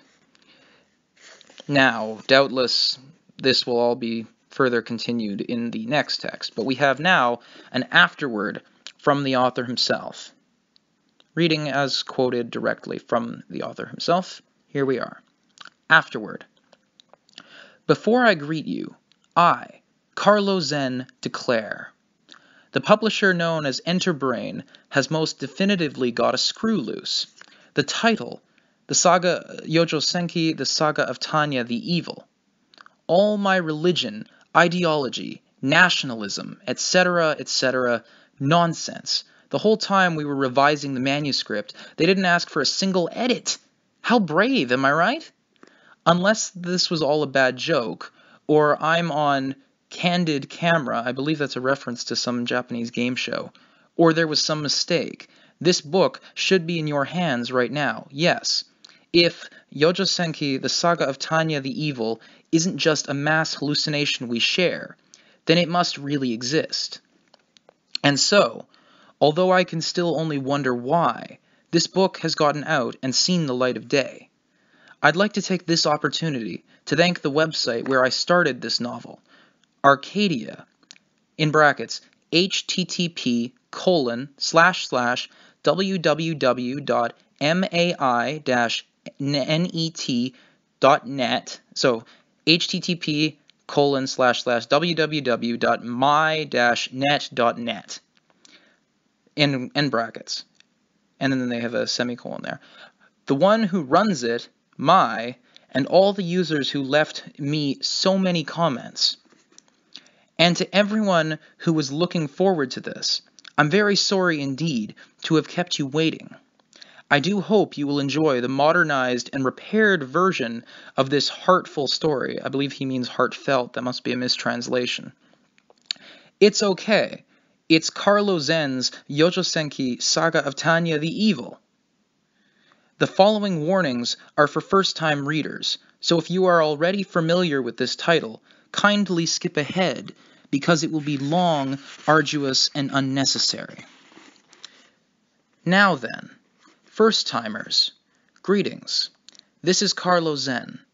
It may be strange for the author to say something like this, but I won't steer you wrong. This book is hardcore nerdy, so think very hard about whether you really want to read it. First of all, this is a god, transsexual, transported to another world novel with magic and a ridiculously overpowered protagonist. I'll say this, I slapped the title on this thing as though I was feeling hungover, or like I'd just pulled an all-nighter, and they made it all huge and put it on the front of the book. If nobody stops us, we should probably start worrying about the future of Japan. But this guy, Carlo Zen, who writes the thing, is the worst kind of nobody. I mean, he'll coolly ask stuff like, why do original protagonists always succeed at stuff like domestic politics and managing national affairs? And not only that, but if you leave him to his own devices, he'll start showing off like, excuse me, have you read any books on development studies? Have you heard the latest about how a randomized controlled trial proved there is no such thing as a silver bullet? Anyhow, he's just kind of obnoxious. And he's incorrigibly argumentative and stubborn in his twisted way. Ah, geez, it should already be self-evident that he is a good-for-nothing. Also, this Carlo Zen suffers from a disease that makes him scoff at stuff like happy endings and the winning is everything mentality. It makes him adore delaying action and fighting withdrawals in the mud, losing battles, and the courage and solidarity of the international community. If you only like dreams, hope, peace, and friendship, or if you don't like it if the protagonist doesn't win, or you want a happy ending, you'll probably be better off, in an opportunity cost sense, if you skip this book. Of course, it's true that it's a problem for me if the book doesn't sell. And to you comrades who are like, it's too late for us already, and did me the favor of being tempted, welcome to this side. We are wholeheartedly happy to have you. Carlo Zen, October 2013. And thus ends the afterword and the final page of Volume 1 of Youjo Senki, the Saga of Tanya, the Evil Light Novel 1, Deus Lo Volt. Now, Chapter 1 of the second book will be translated and printed and distributed into English, I believe, in the next few months. Bear in mind, it's been a long time coming, this being 2018, and that this book was originally published in Japanese in, 2013. So it has been several years as of now. However, with the publication and distribution of the anime and its overwhelming success, I believe that this series has a healthy future. There has already been confirmation of a sequel movie coming out for next year, and a Season 2 not long after that is rumored and expected to happen, and I sincerely hope that it does.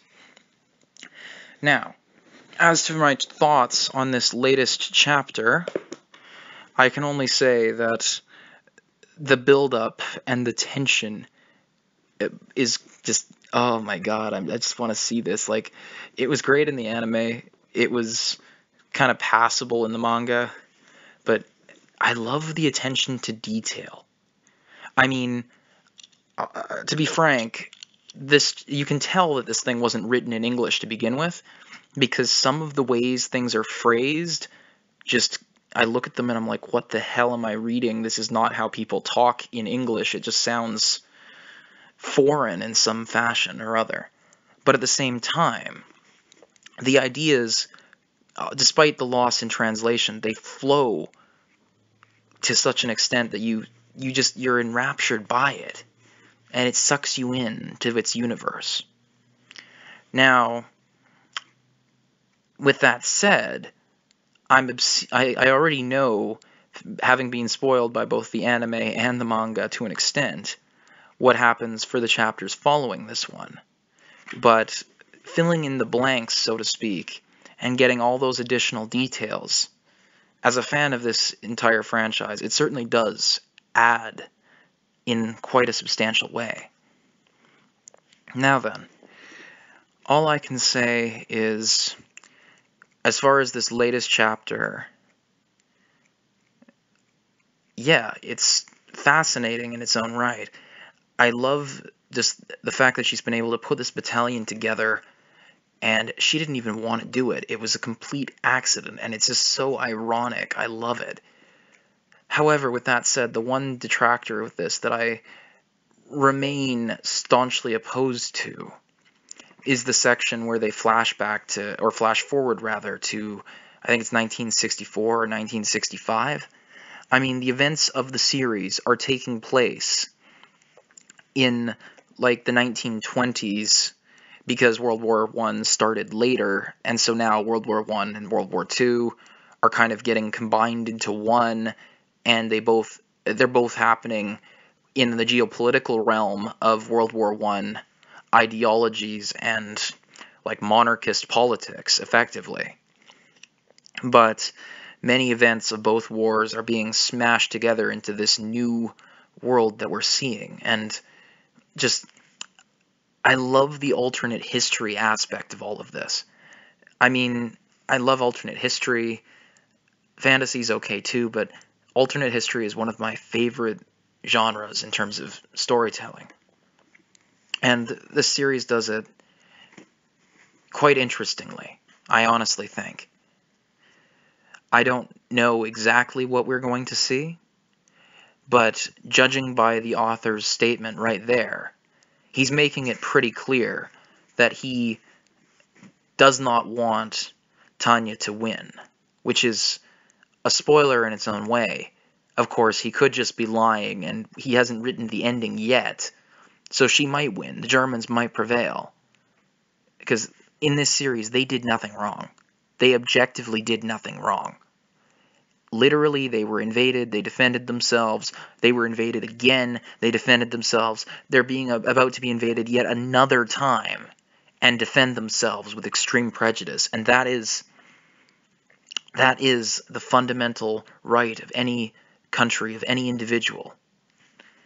And going back to that, the idea of Tanya as an individual, as almost like a libertarian kind of figure in her own mind. She's like, I believe in this principle of liberty, of doing what you want to do, of all of these things. And yet, she is able, through various means, to recognize that if you voluntarily choose, or in some cases are forced, to become part of a hierarchical organization, whether you're on the individual level or on the organizational level, strength is fundamentally one of the most important virtues.